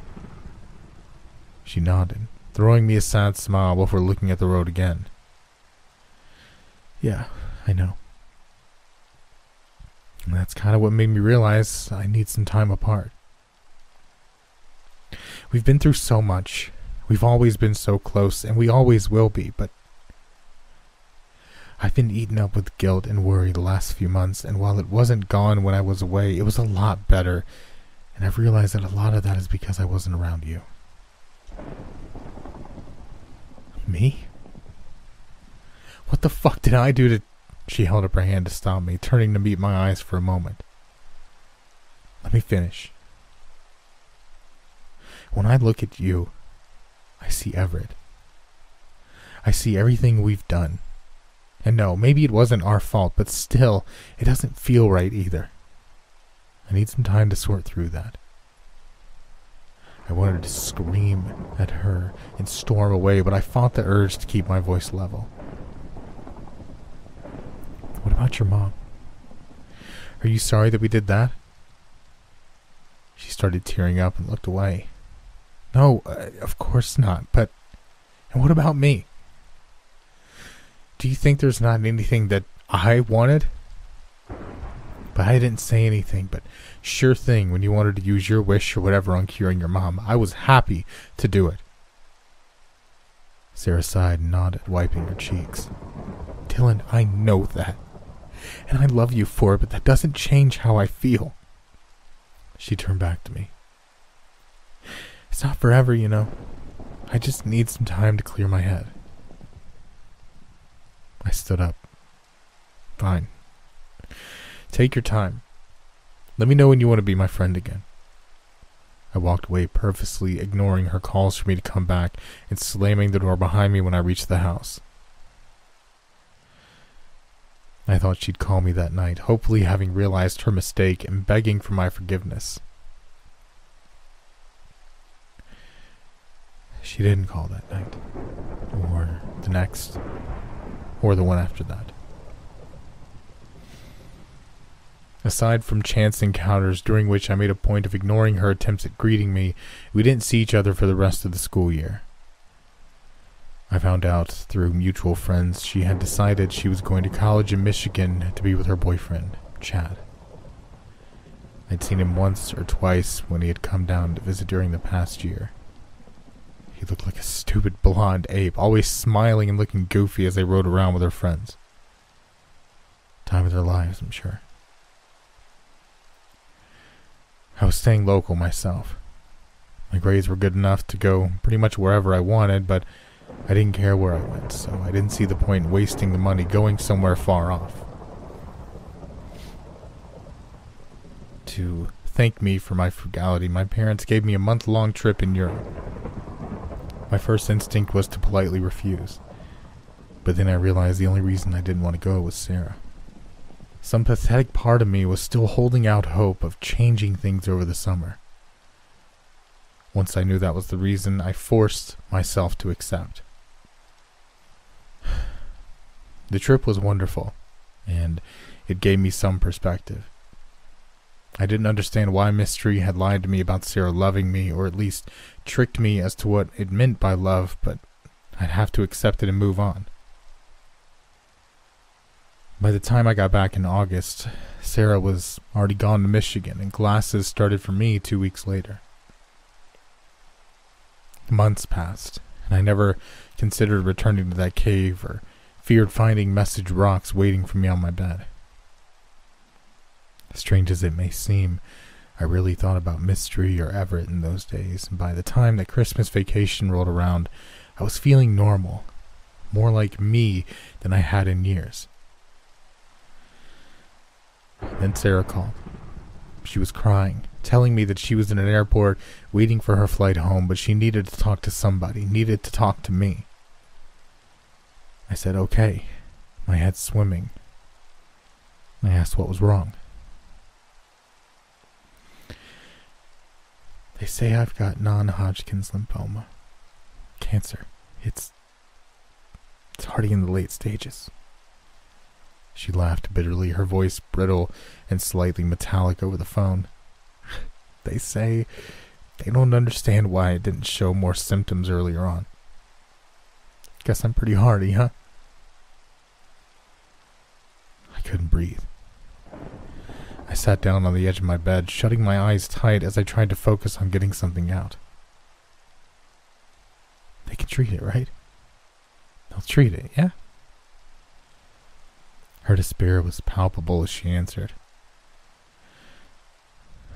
They're going to try. But they've already let me know it's pretty much a done deal. It'll take a few months probably, but I'm gonna die. I gripped the phone tight enough to make the plastic creak in protest. No. No, you're not. Just get here and we'll figure something out. I swear to you, we will.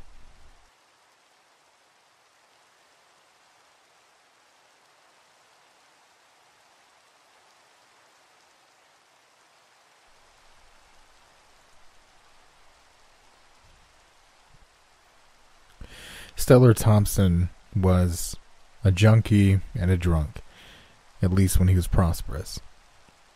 Given that he was one of the town's few long-standing homeless, that wasn't often. No one hassled him much. The old man was amiably pathetic, tragic without seeming dangerous or making you too uncomfortable. Most days you'd find him watching squirrels as they jumped and played in the park, though whether his steady gaze signified deep thought or a mindless stupor was open for debate. If you passed him on the street, he'd smile and nod, and every other time he would ask for a bit of spare change.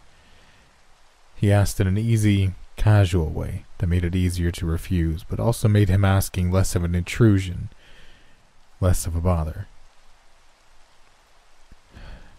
And that was what he wanted.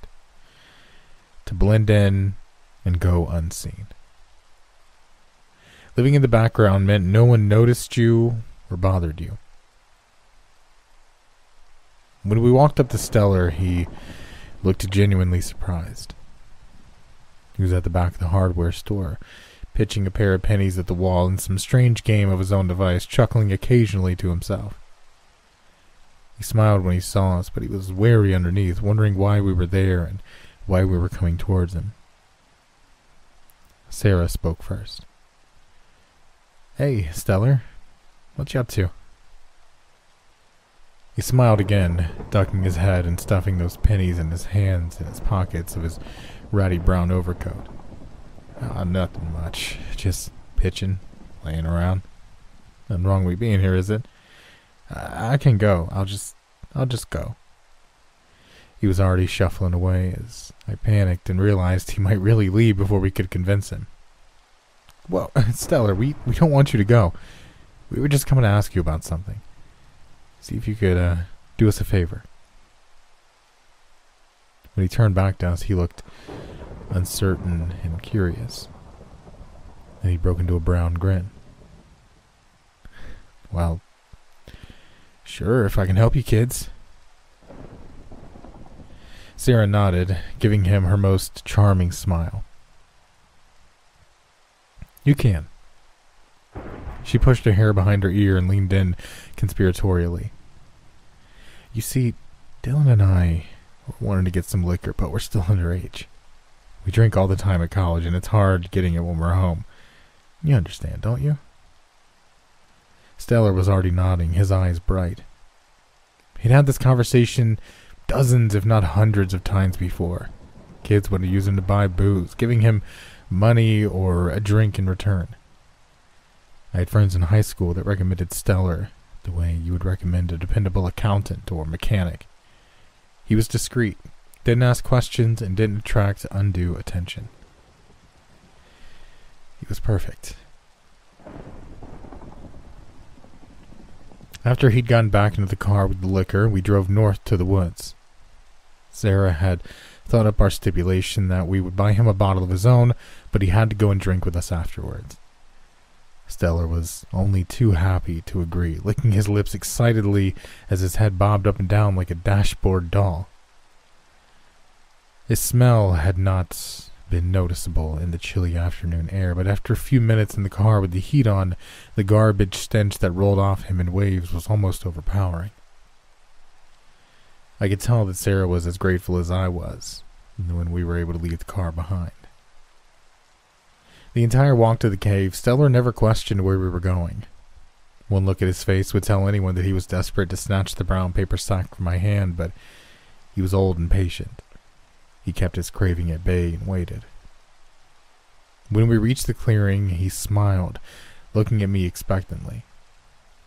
Nodding, I took out a bottle of whiskey and handed it to him. He'd spun the top off expertly and taken a long pull before I took out beers for myself and Sarah. For the next 30 minutes, Sarah and I nursed our beers while Stellar drank steadily, his back to the cave, happy and oblivious. In my mind, I had pictured a long argument with Sarah over my plan. I had prepared speeches and justifications, reasonable explanations, and unassailable points. In the end, when I told her that we could use the cave, that we would use mystery to save her, there was no surprise or outrage. Her first question was not how, why. It was who. The choice had been obvious, though it had still taken me several hours of contemplation to arrive at Stellar Thompson.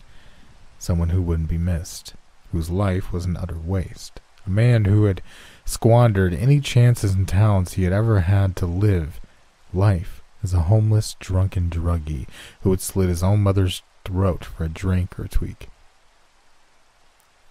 Compare that to Sarah. Sarah, who was still young and had her whole life ahead of her, a life full of promise. She decided she'd wanted to become a doctor and help people. This, she said, was how she would make up for what we were doing. This is how she would make Stellar's sacrifice worthwhile. She cried as she said it. I knew it had to be true. Stellar was a seasoned alcoholic, and I honestly expected it to take longer for him to get drunk, but after reaching the clearing, something made the old man nervous. Out of a nearly instinctive reaction to the sense of unease, he drank fast and hard, as though he feared we might take the bottle from him at any moment. The three of us spoke, but only occasionally, the sound of our forced laughter and idle chatter falling false on my ear. Once I decided that Stellar was drunk enough, but before he moved into the swiftly approaching area of too drunk, I stood up and nodded for Sarah to do the same. I looked down at the old man, a smile hanging large on my face. Hey man, you want to see something cool? Stellar looked up like a physicist interrupted during a complex equation. Huh? No, I'm okay. Thanks though, man. This is good shit. I nodded, keeping the smile in place. Sure. No problem. But seriously, I want you to tell me what you think of this. It's right over here. I paused and then added, there's another drink in it for you. He hesitated at that. Then he smiled widely. You know, that sure sounds cool, but I remembered, man. I've got a friend that I'm supposed to be meeting. I gotta go.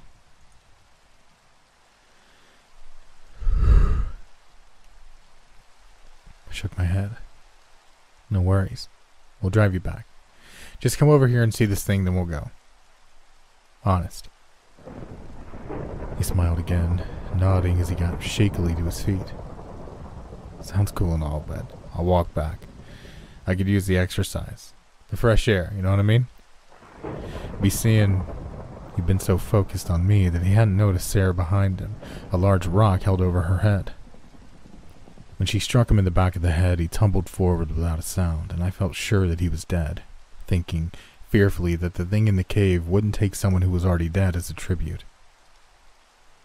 Why I thought the last, I couldn't say, but it seemed true as I thought it. Sarah must have thought the same thing, because she dropped the rock and rushed forward to check for a pulse. After a moment of groping around, trying to avoid the blood that was trickling freely from the back of Stellar's head, she looked at me and nodded. He's alive. It's weak, though. Without another word, we began pulling him towards the drop-off. When we reached the edge, we looked at one another for the space of a second, and then shoved him over. He rolled a long distance, thumping and bumping himself to the edge of the cave's dark entrance. And then there was only silence. After several minutes of hearing nothing, I called out in a loud voice, working to keep tremors out of it. Tribute! We bring you tribute! Before the final word out of my mouth, Stellar Thompson had been dragged away into the black. Afterward, we didn't discuss whether or not we had done the right thing. We didn't question the coincidence or bad luck behind both Roberta's and Sarah's brushes with death so close together. We just waited. 2 weeks later, Sarah was given a clean bill of health. She broke up with her dear sweet Chad during winter finals, and while she didn't give me any details, I knew the reasons. One reason, at least I hoped, was me. But the real reason, I think, was that she saw herself differently now than she had before. The following summer, Sarah and I were inseparable. The guilt that had pushed us apart before now bound us tightly together. We shared a secret that no one else knew, and that no one else could ever know, and that made us unique as snowflakes, bright and shining and alone together. It might seem that this would make our relationship morbid and destructive, but it was neither. As the days grew longer and then shorter again, we spent hours talking and taking rides, going to movies, being bored together. I loved her so much. Strangely, during all of this, we did nothing that was overly romantic.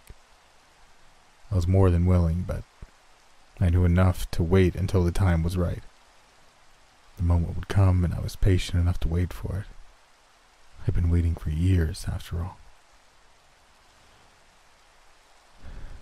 Sarah kissed me for the first time on August 19th of the summer before our sophomore year, less than 3 days before she left to go back to school.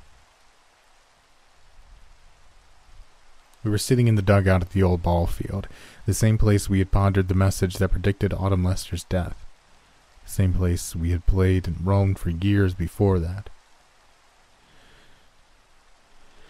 I was lost in that kiss, my body tingling and my mind racing as we finally pulled away from each other several minutes later. I looked down at the ground, afraid my voice would betray too much if I spoke before clearing my head. When I finally did look at Sarah, I saw tears glistening down her cheeks. What is it? What's wrong? She shook her head, 2 quick jerks in alternating directions as she wiped her eyes. Nothing, just... Thank you, Dylan. Thank you. You've always been there for me, always helped me. She turned away, staring out into space. And this last...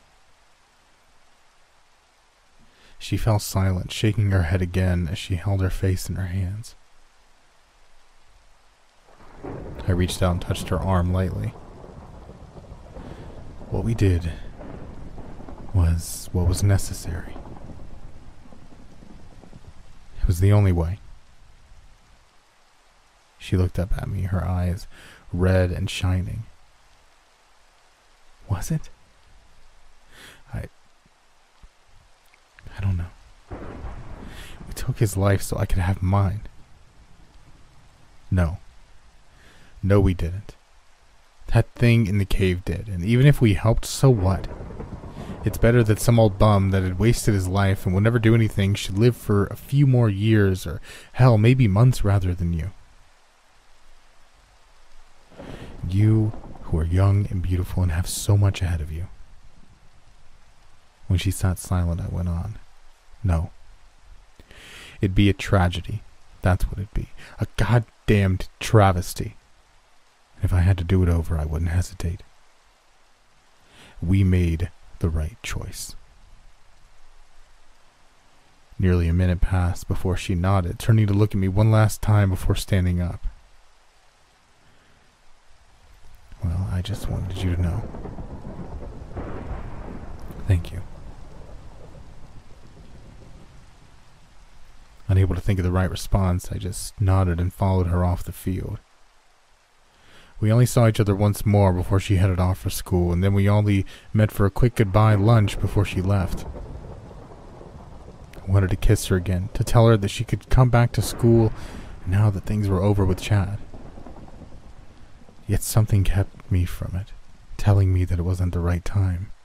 So instead, I carried the last of her stuff to her car and gave her a hug, making her promise to give me a call when she got a chance. She nodded and smiled, waving to Roberta and me as she drove away. When she passed out of sight, Roberta turned to me, a solemn look on her face. You love that girl, don't you, Dylan? I was stunned, blurting out the truth before I could fabricate a lie. Yes, ma'am. I do. Roberta smiled and gave me a small laugh then. No need to backpedal with me. I've known that for a long time, and that's more than fine with me. Just... She trailed off, several seconds passing before she began again. My girl's going through a lot of changes lately. Last year, well, she's just different. Have you noticed it? I shrugged and nodded. I guess so. She's got a lot going on, I guess. Well, I'm sure you're right. She studied my face, having to look up at me slightly since my last growth spurt. She put her hand on my shoulder. Just be careful. Both for her sake and yours. I don't know what I'd do if anything ever happened to either of you. I smiled and gave her a hug, hanging around for a few more minutes before making up an excuse for why I needed to go back home. Weeks went by without a call from Sarah, and I fought to maintain my resolve not to call her first. I knew from Roberta that she was safely back at school, but beyond that, Sarah's mother would volunteer little, a strange expression often passing across her face as she assured me that Sarah was likely very busy with school at the moment.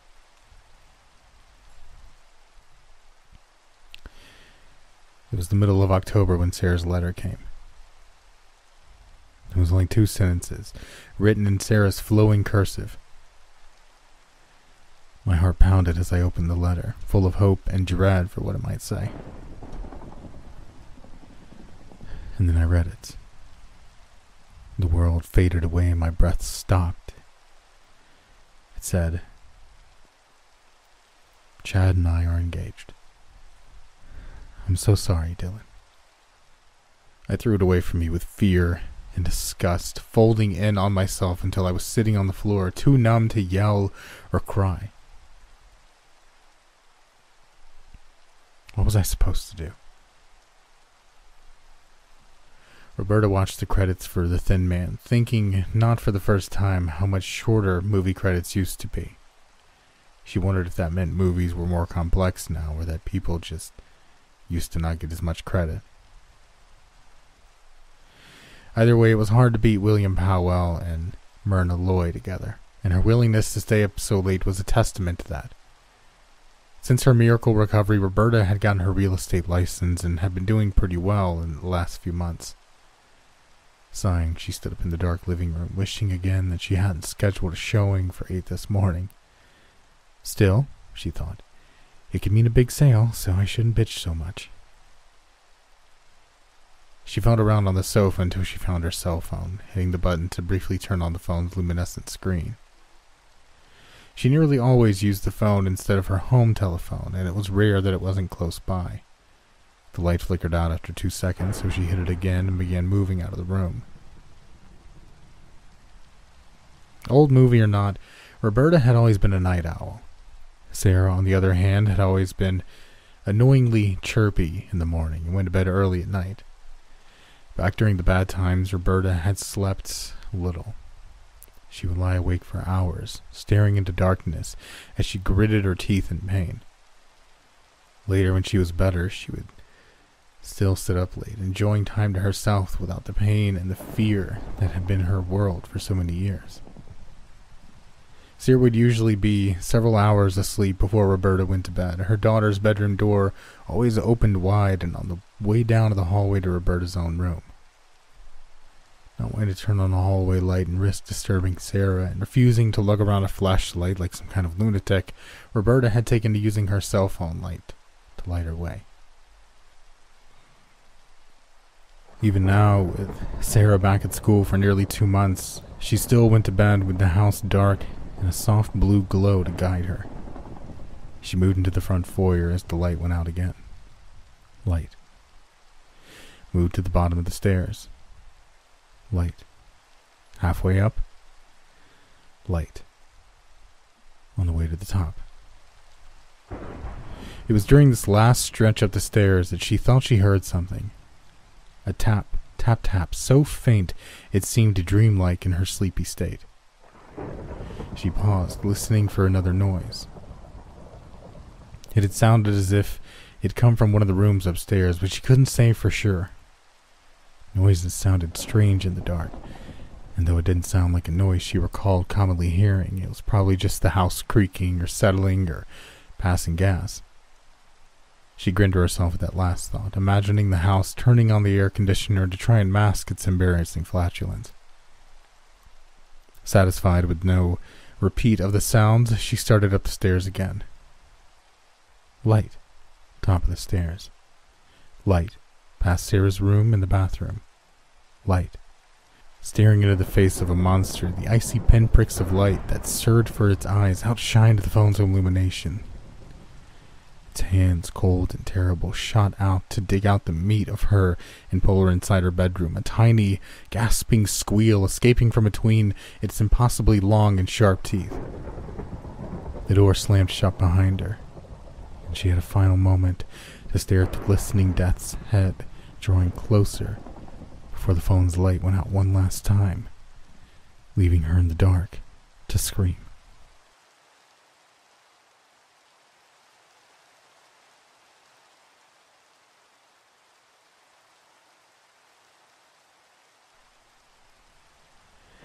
I love you so much.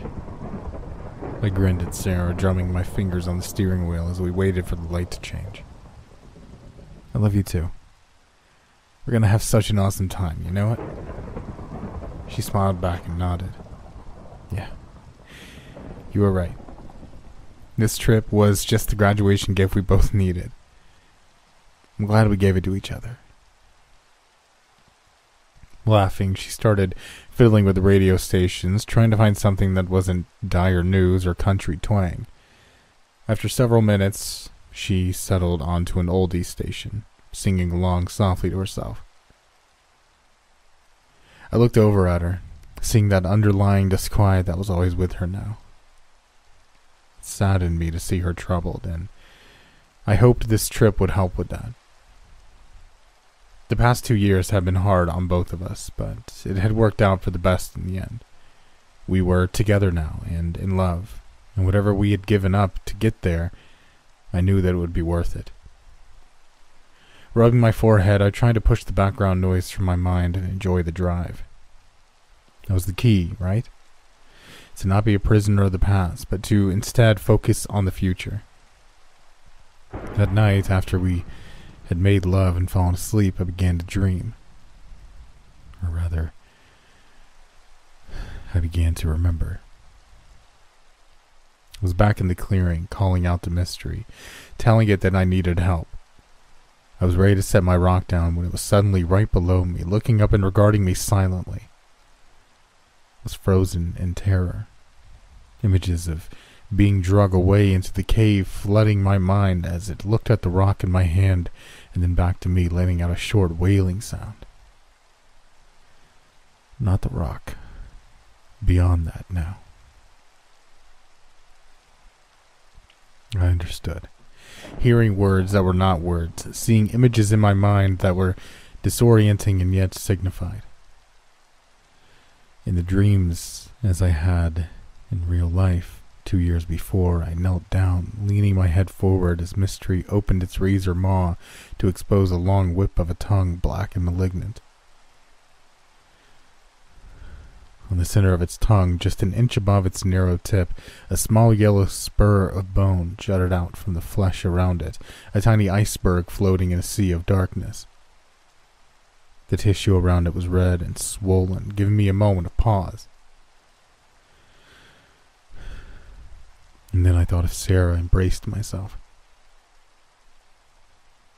I expected terrible pain or worse, but there was none of that. Instead, all I received was the gentlest of touches as Mystery's tongue pressed to my forehead for a moment before drawing back. The spur of bone was gone, leaving behind a raw, wet socket of flesh that was already filling in. Reaching out to my forehead, my fingertips brushed the last edge of the bone as it disappeared into my head, leaving no mark behind. A few seconds later, I began to notice a background buzz in my head, feedback from the link that now existed between the monster and myself. It didn't matter much to me then, but it wasn't long before I grew to hate it. When Mystery spoke this time, I understood her clearly. I say she, because now when she spoke, I could sense her uniquely feminine presence and powers that filled my mind. It both comforted and terrified me, but I kept my gaze steady on hers as she asked her question without making a sound. What do you offer as tribute for your need? In life, I was prepared for that question, holding the image of Roberta in my mind until I could feel that Mystery was satisfied.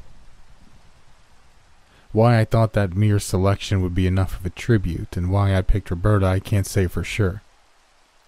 I was half crazy with losing Sarah for one thing. But for another, I think I'd already come to realize that the bigger thing you asked for Mystery, the bigger thing you had to give up in return.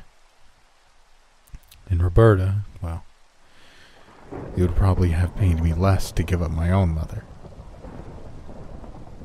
2 years before, though, my guilt and sadness over losing Roberta had been consumed by my anguish over having already lost Sarah, and I was filled with relief when Mystery responded. Very well. Your tribute is accepted. I woke up weeping and afraid, Sarah still sleeping peacefully beside me.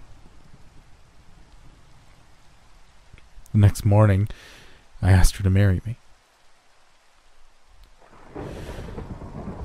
Some people say that life is a straight line. That you're born, you travel through a series of events, meeting people, and learning things as you go, and at the end you die, either ending the line or heading off in a new direction, depending on your theology. Another common theory is that life is a circle, a cycle that loops without end. History repeats itself and all of that. Or how some people say that you start life and end life with others having to take care of you, or that you are born and die alone. I remember reading a poem once that talked about coming back to the same place that you started from and finding it anew.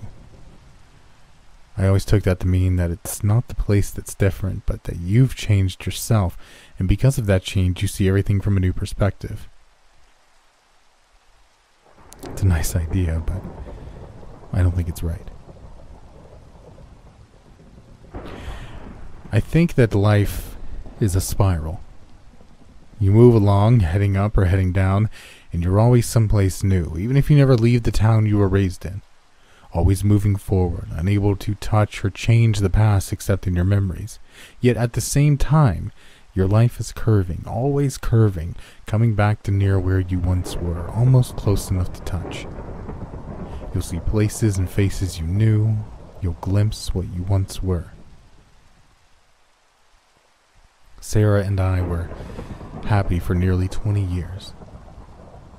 For most of that time, I ran a website design company out of our house while she built on the real estate business that her mother had started before she passed away.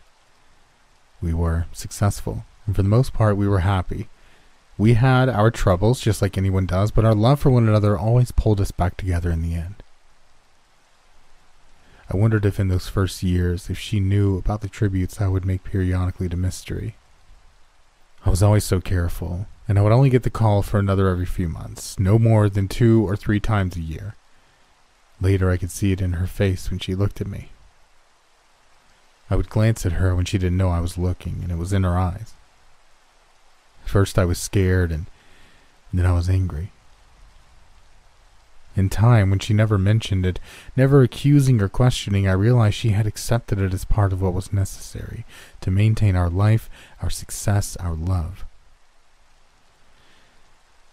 And that made me cherish her even more. Of course, I wasn't naming things we needed any longer.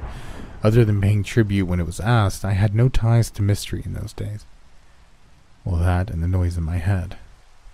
I would always feel her rustling in the back of my brain, that just audible hum and crackle that I could never entirely adjust to or block out.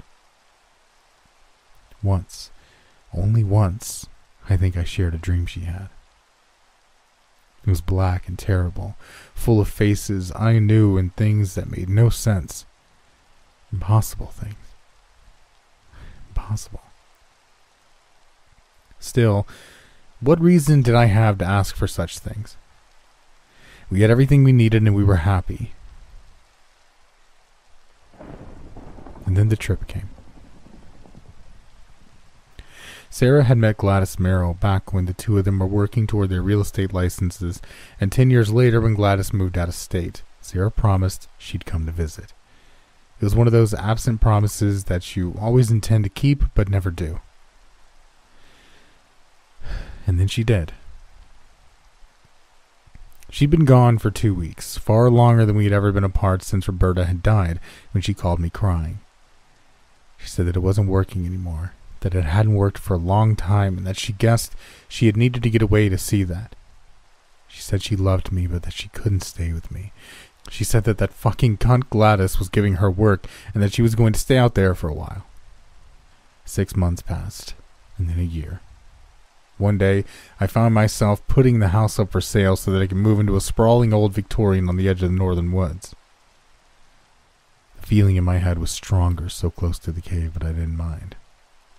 I had no friends anymore, no colleagues. My father was gone 8 years, my mother 4.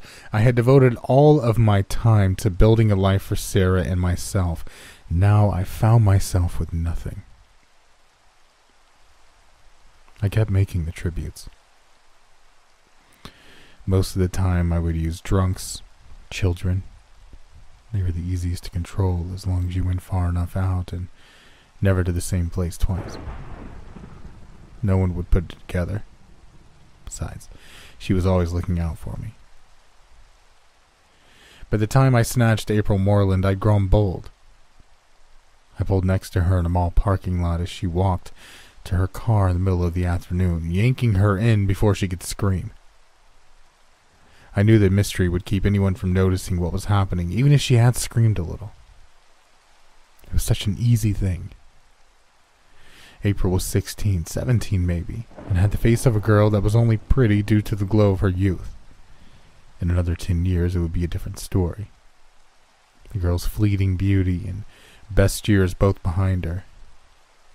In my 20s, I would have carried a gun to hold her and keep her from trying to escape. Now I knew that the fear would be enough. She cried softly the entire way back to the cave, but she only asked to be let go once, her voice dying when I gave her a hard glance.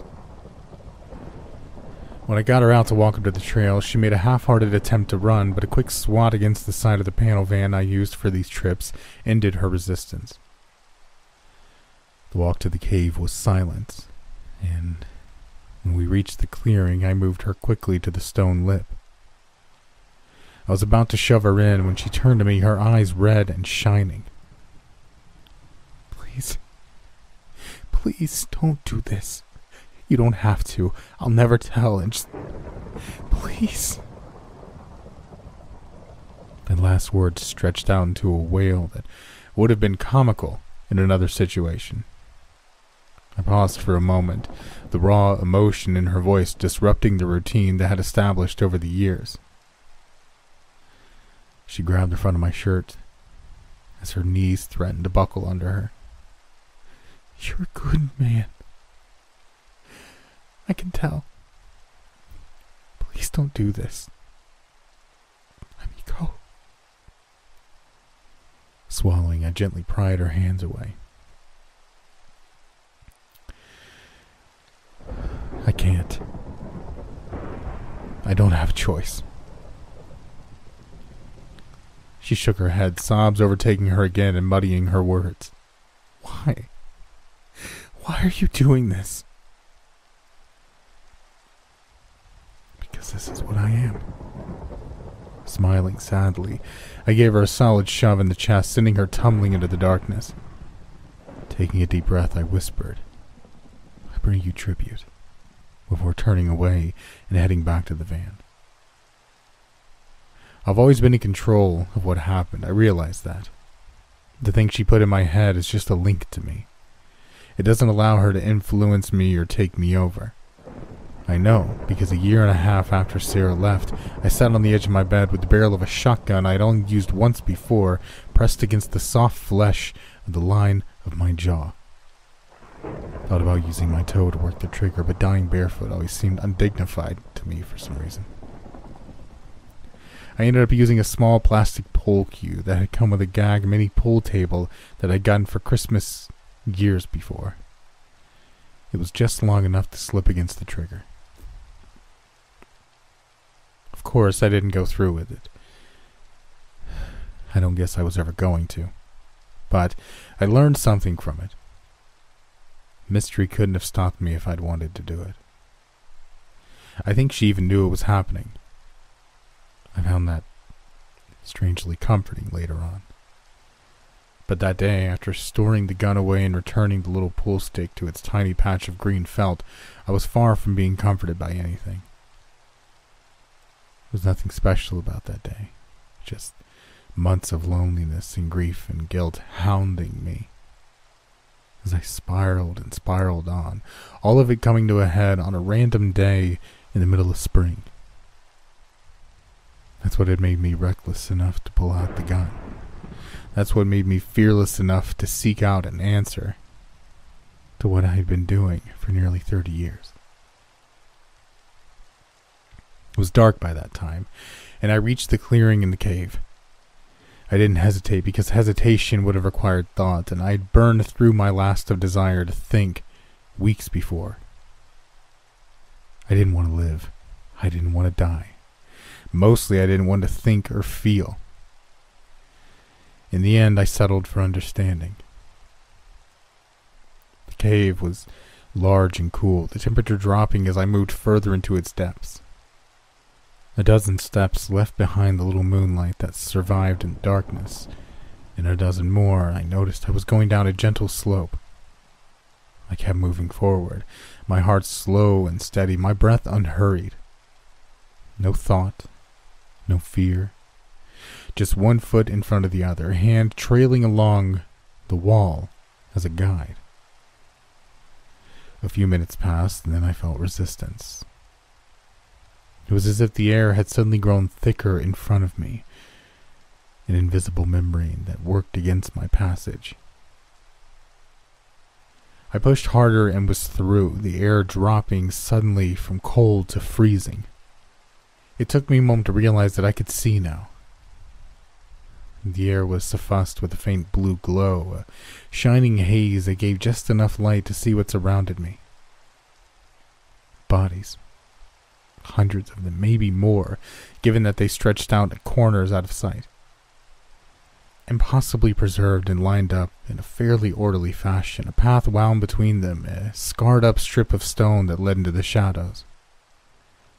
It was out of that darkness that mystery came crawling out to face me. Why are you here? The screeching whine was a blade of ice in my brain. Because I want to know what this is all for. Why you exist. Mystery stared up at me, her blue eyes blazing at me like a nightmare. Seconds passed as we stared at each other. My teeth gritted to stop them from chattering as I held my ground. Then finally, my why is unknown and unknowable. But if you wish to witness purpose, I will show you. I nodded. Yes. I want to know. As the last words left my mouth, Mystery stood. She rose like a magic trick, 4 legs sprouting impossibly from the tattered ruins of her flesh's end. In a breath she stood, a head taller than me, supported on 4 sickle moons of white bone. She moved forward, and I felt my first stab of fear as I watched the tips of her ghastly limbs slicing into the stone beneath her as she moved along. Mystery came to stand over a nearby body, one that I recognized as a homeless woman I'd brought to her a few weeks ago.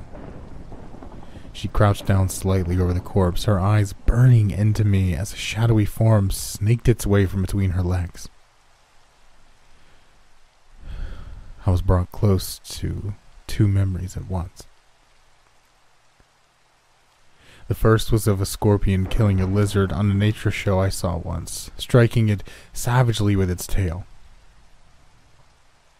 The second one was the time I saw my father naked. He was stepping out of the shower, his penis fully erect.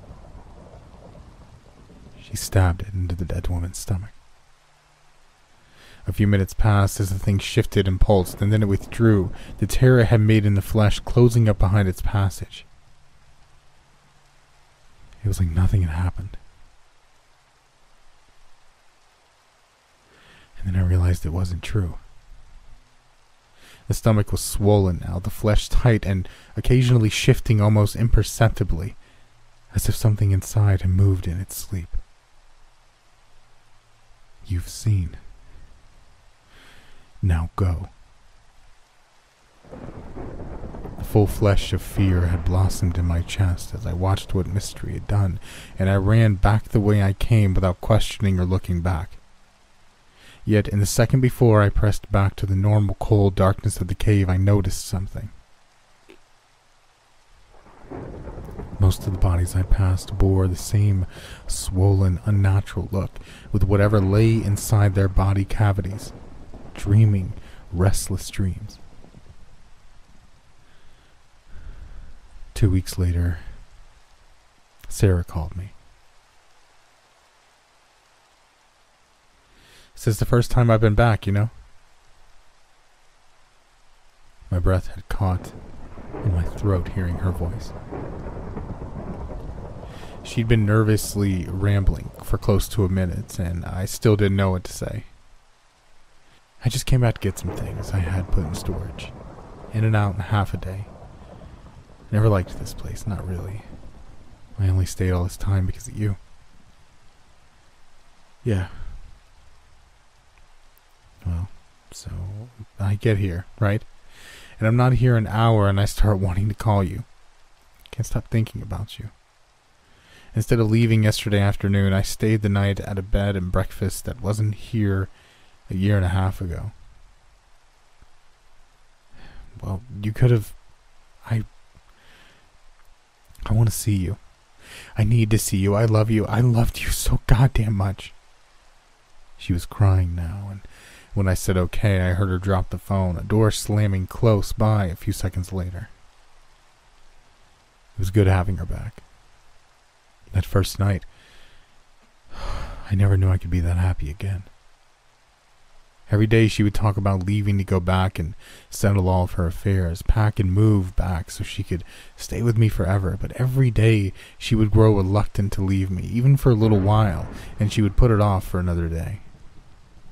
On the 5th day after her return, I stared down into her beautiful blue eyes as we made love. My mind was calm and untroubled, and my heart was so full. So full.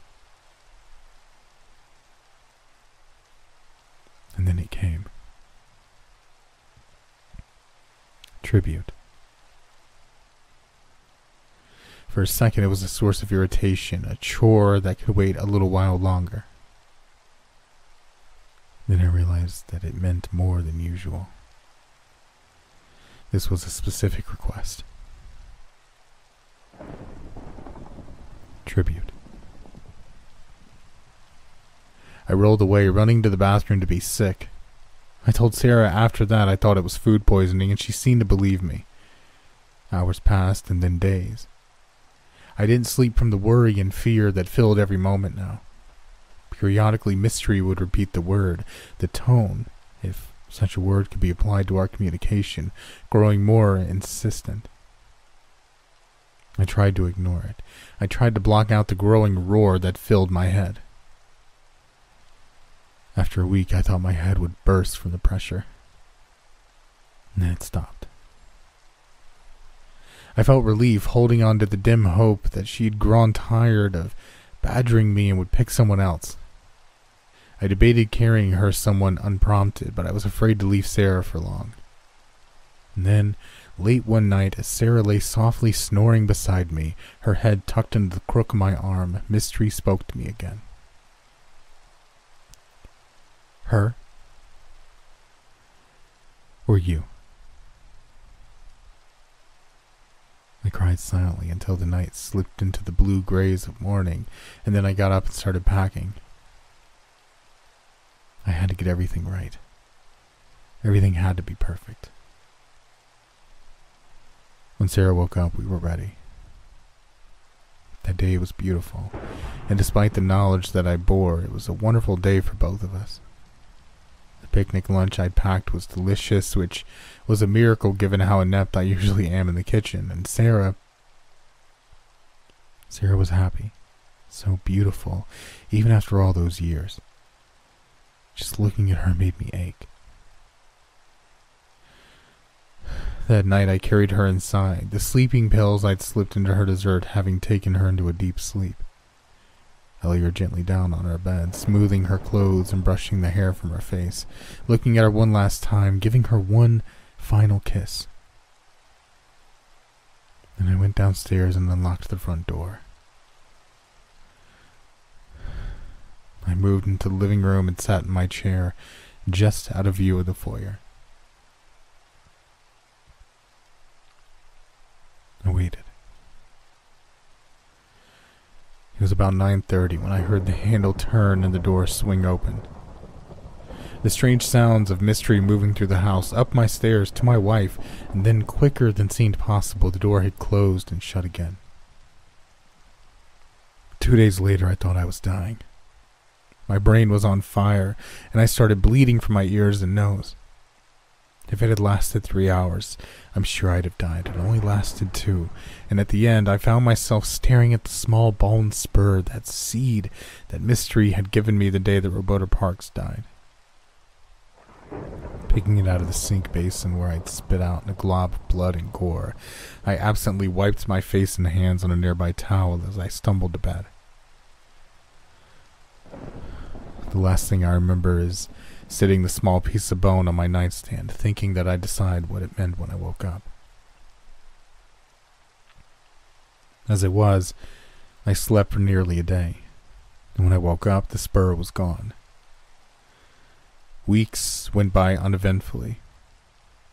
I kept to myself more than ever, staring out at the world that seemed more alien and hostile with me with each passing day. Something had changed when I lost Sarah. Something changed in me. Mystery hadn't asked for a tribute in months, but it would happen eventually. She always wanted more. Even if I couldn't really hear her anymore, I still knew her. She always had her need. Time was running out. If I was going to change things, if I was ever going to make things better, now was the time. So I started preparing. Tommy Jones was a fat kid, but he was smart and I liked him. He reminded me a lot of Everett and somewhat of myself as well. I first met him 3 months ago when he came around selling magazines for some school drive. When I'd first opened the door to reveal the red-faced 11-year-old boy, my first reaction was surprise. My house was a little off the beaten path, and I knew a lot of the town's children thought it was haunted. So I listened to his muttered sales pitch and ended up buying a couple of subscriptions, clearly surprising him. As I wrote the check out, wheels were turning, and as I handed it to him, I was smiling and inviting him in for something to drink. He looked nervous, the warnings of teachers and parents no doubt thundering in his ears, but I was still smiling at him and nodding, giving him the warm, friendly look that had made me so popular back when people mattered to me. After a moment's internal debate, he stepped inside, and after I ushered him in and got him the promised drink, we spent the next 2 hours just talking. And a remarkable thing happened. I had been so alone for so long that I'd forgotten what it felt like just to be around people. How good it felt to just talk, even if you were just talking about stupid little boy things. I would have listened to him rhapsodize about video games and who he thought they were, the king shit, crap, I guess, all day long. I thirsted for words, voices, noises that weren't my own. He came back a few days later and a few days after that, and his stories began to peter out, and then mine began. I told him about growing up in Tulsa County. I told him about the things I'd seen and the stories I'd heard. I told him the jokes that I would look up before he got there, just so I'd be entertaining enough. And of course, I told him about the cave. I saved the story for his 5th visit, and by that point, I truly liked Tommy. He was a good kid and a smart kid. He got picked on at school some, but underneath he was strong-willed. His biggest strength, though, at least as far as I was concerned, was that he loved a good story. From the start, the legend of the cave fascinated him. At first, I kept it vague, only telling him a generalized version of the story that Everett had told us so many years before. Over time, I leavened it with more details, eventually admitting that yes, I had been there before. And yes, the cave really did work. By that point, he was on his 8th visit, and he was desperate to know more. Where was it? How did it work? I was joking, right? Did it really work? He begged and begged for me to take him to the cave. So today, I did. We walked the trail that I had made from the house years before, the air hot and oppressive as we worked our way toward the clearing. My heart began to hammer as the drop-off came into view. I looked down at Tommy, and he looked both excited and scared. He was thrilled to touch something that had been a legend just a few weeks earlier, but he felt the wrongness of the place too. I felt a surge of fear that he would turn away, that he would not follow through, so I reminded him of what to do. I told him to get a rock, to write his question and tie the paper tight with the twine that I'd given him, and then when he was ready, to throw his question into the dark of the cave. He did as I asked, and when he was done, I crouched down before him, my smile genuine. You did good, Tommy. Real good. And we'll come back tomorrow for your answer, right? Tommy nodded, his eyes nervous but steady. Good. Now just remember, this place is special. It's your place now, a secret place. I looked around the clearing before staring into the black below us. I thought I could just see 2 blue specks of light in the shadows. I turned back to the boy. It's a secret, just for you.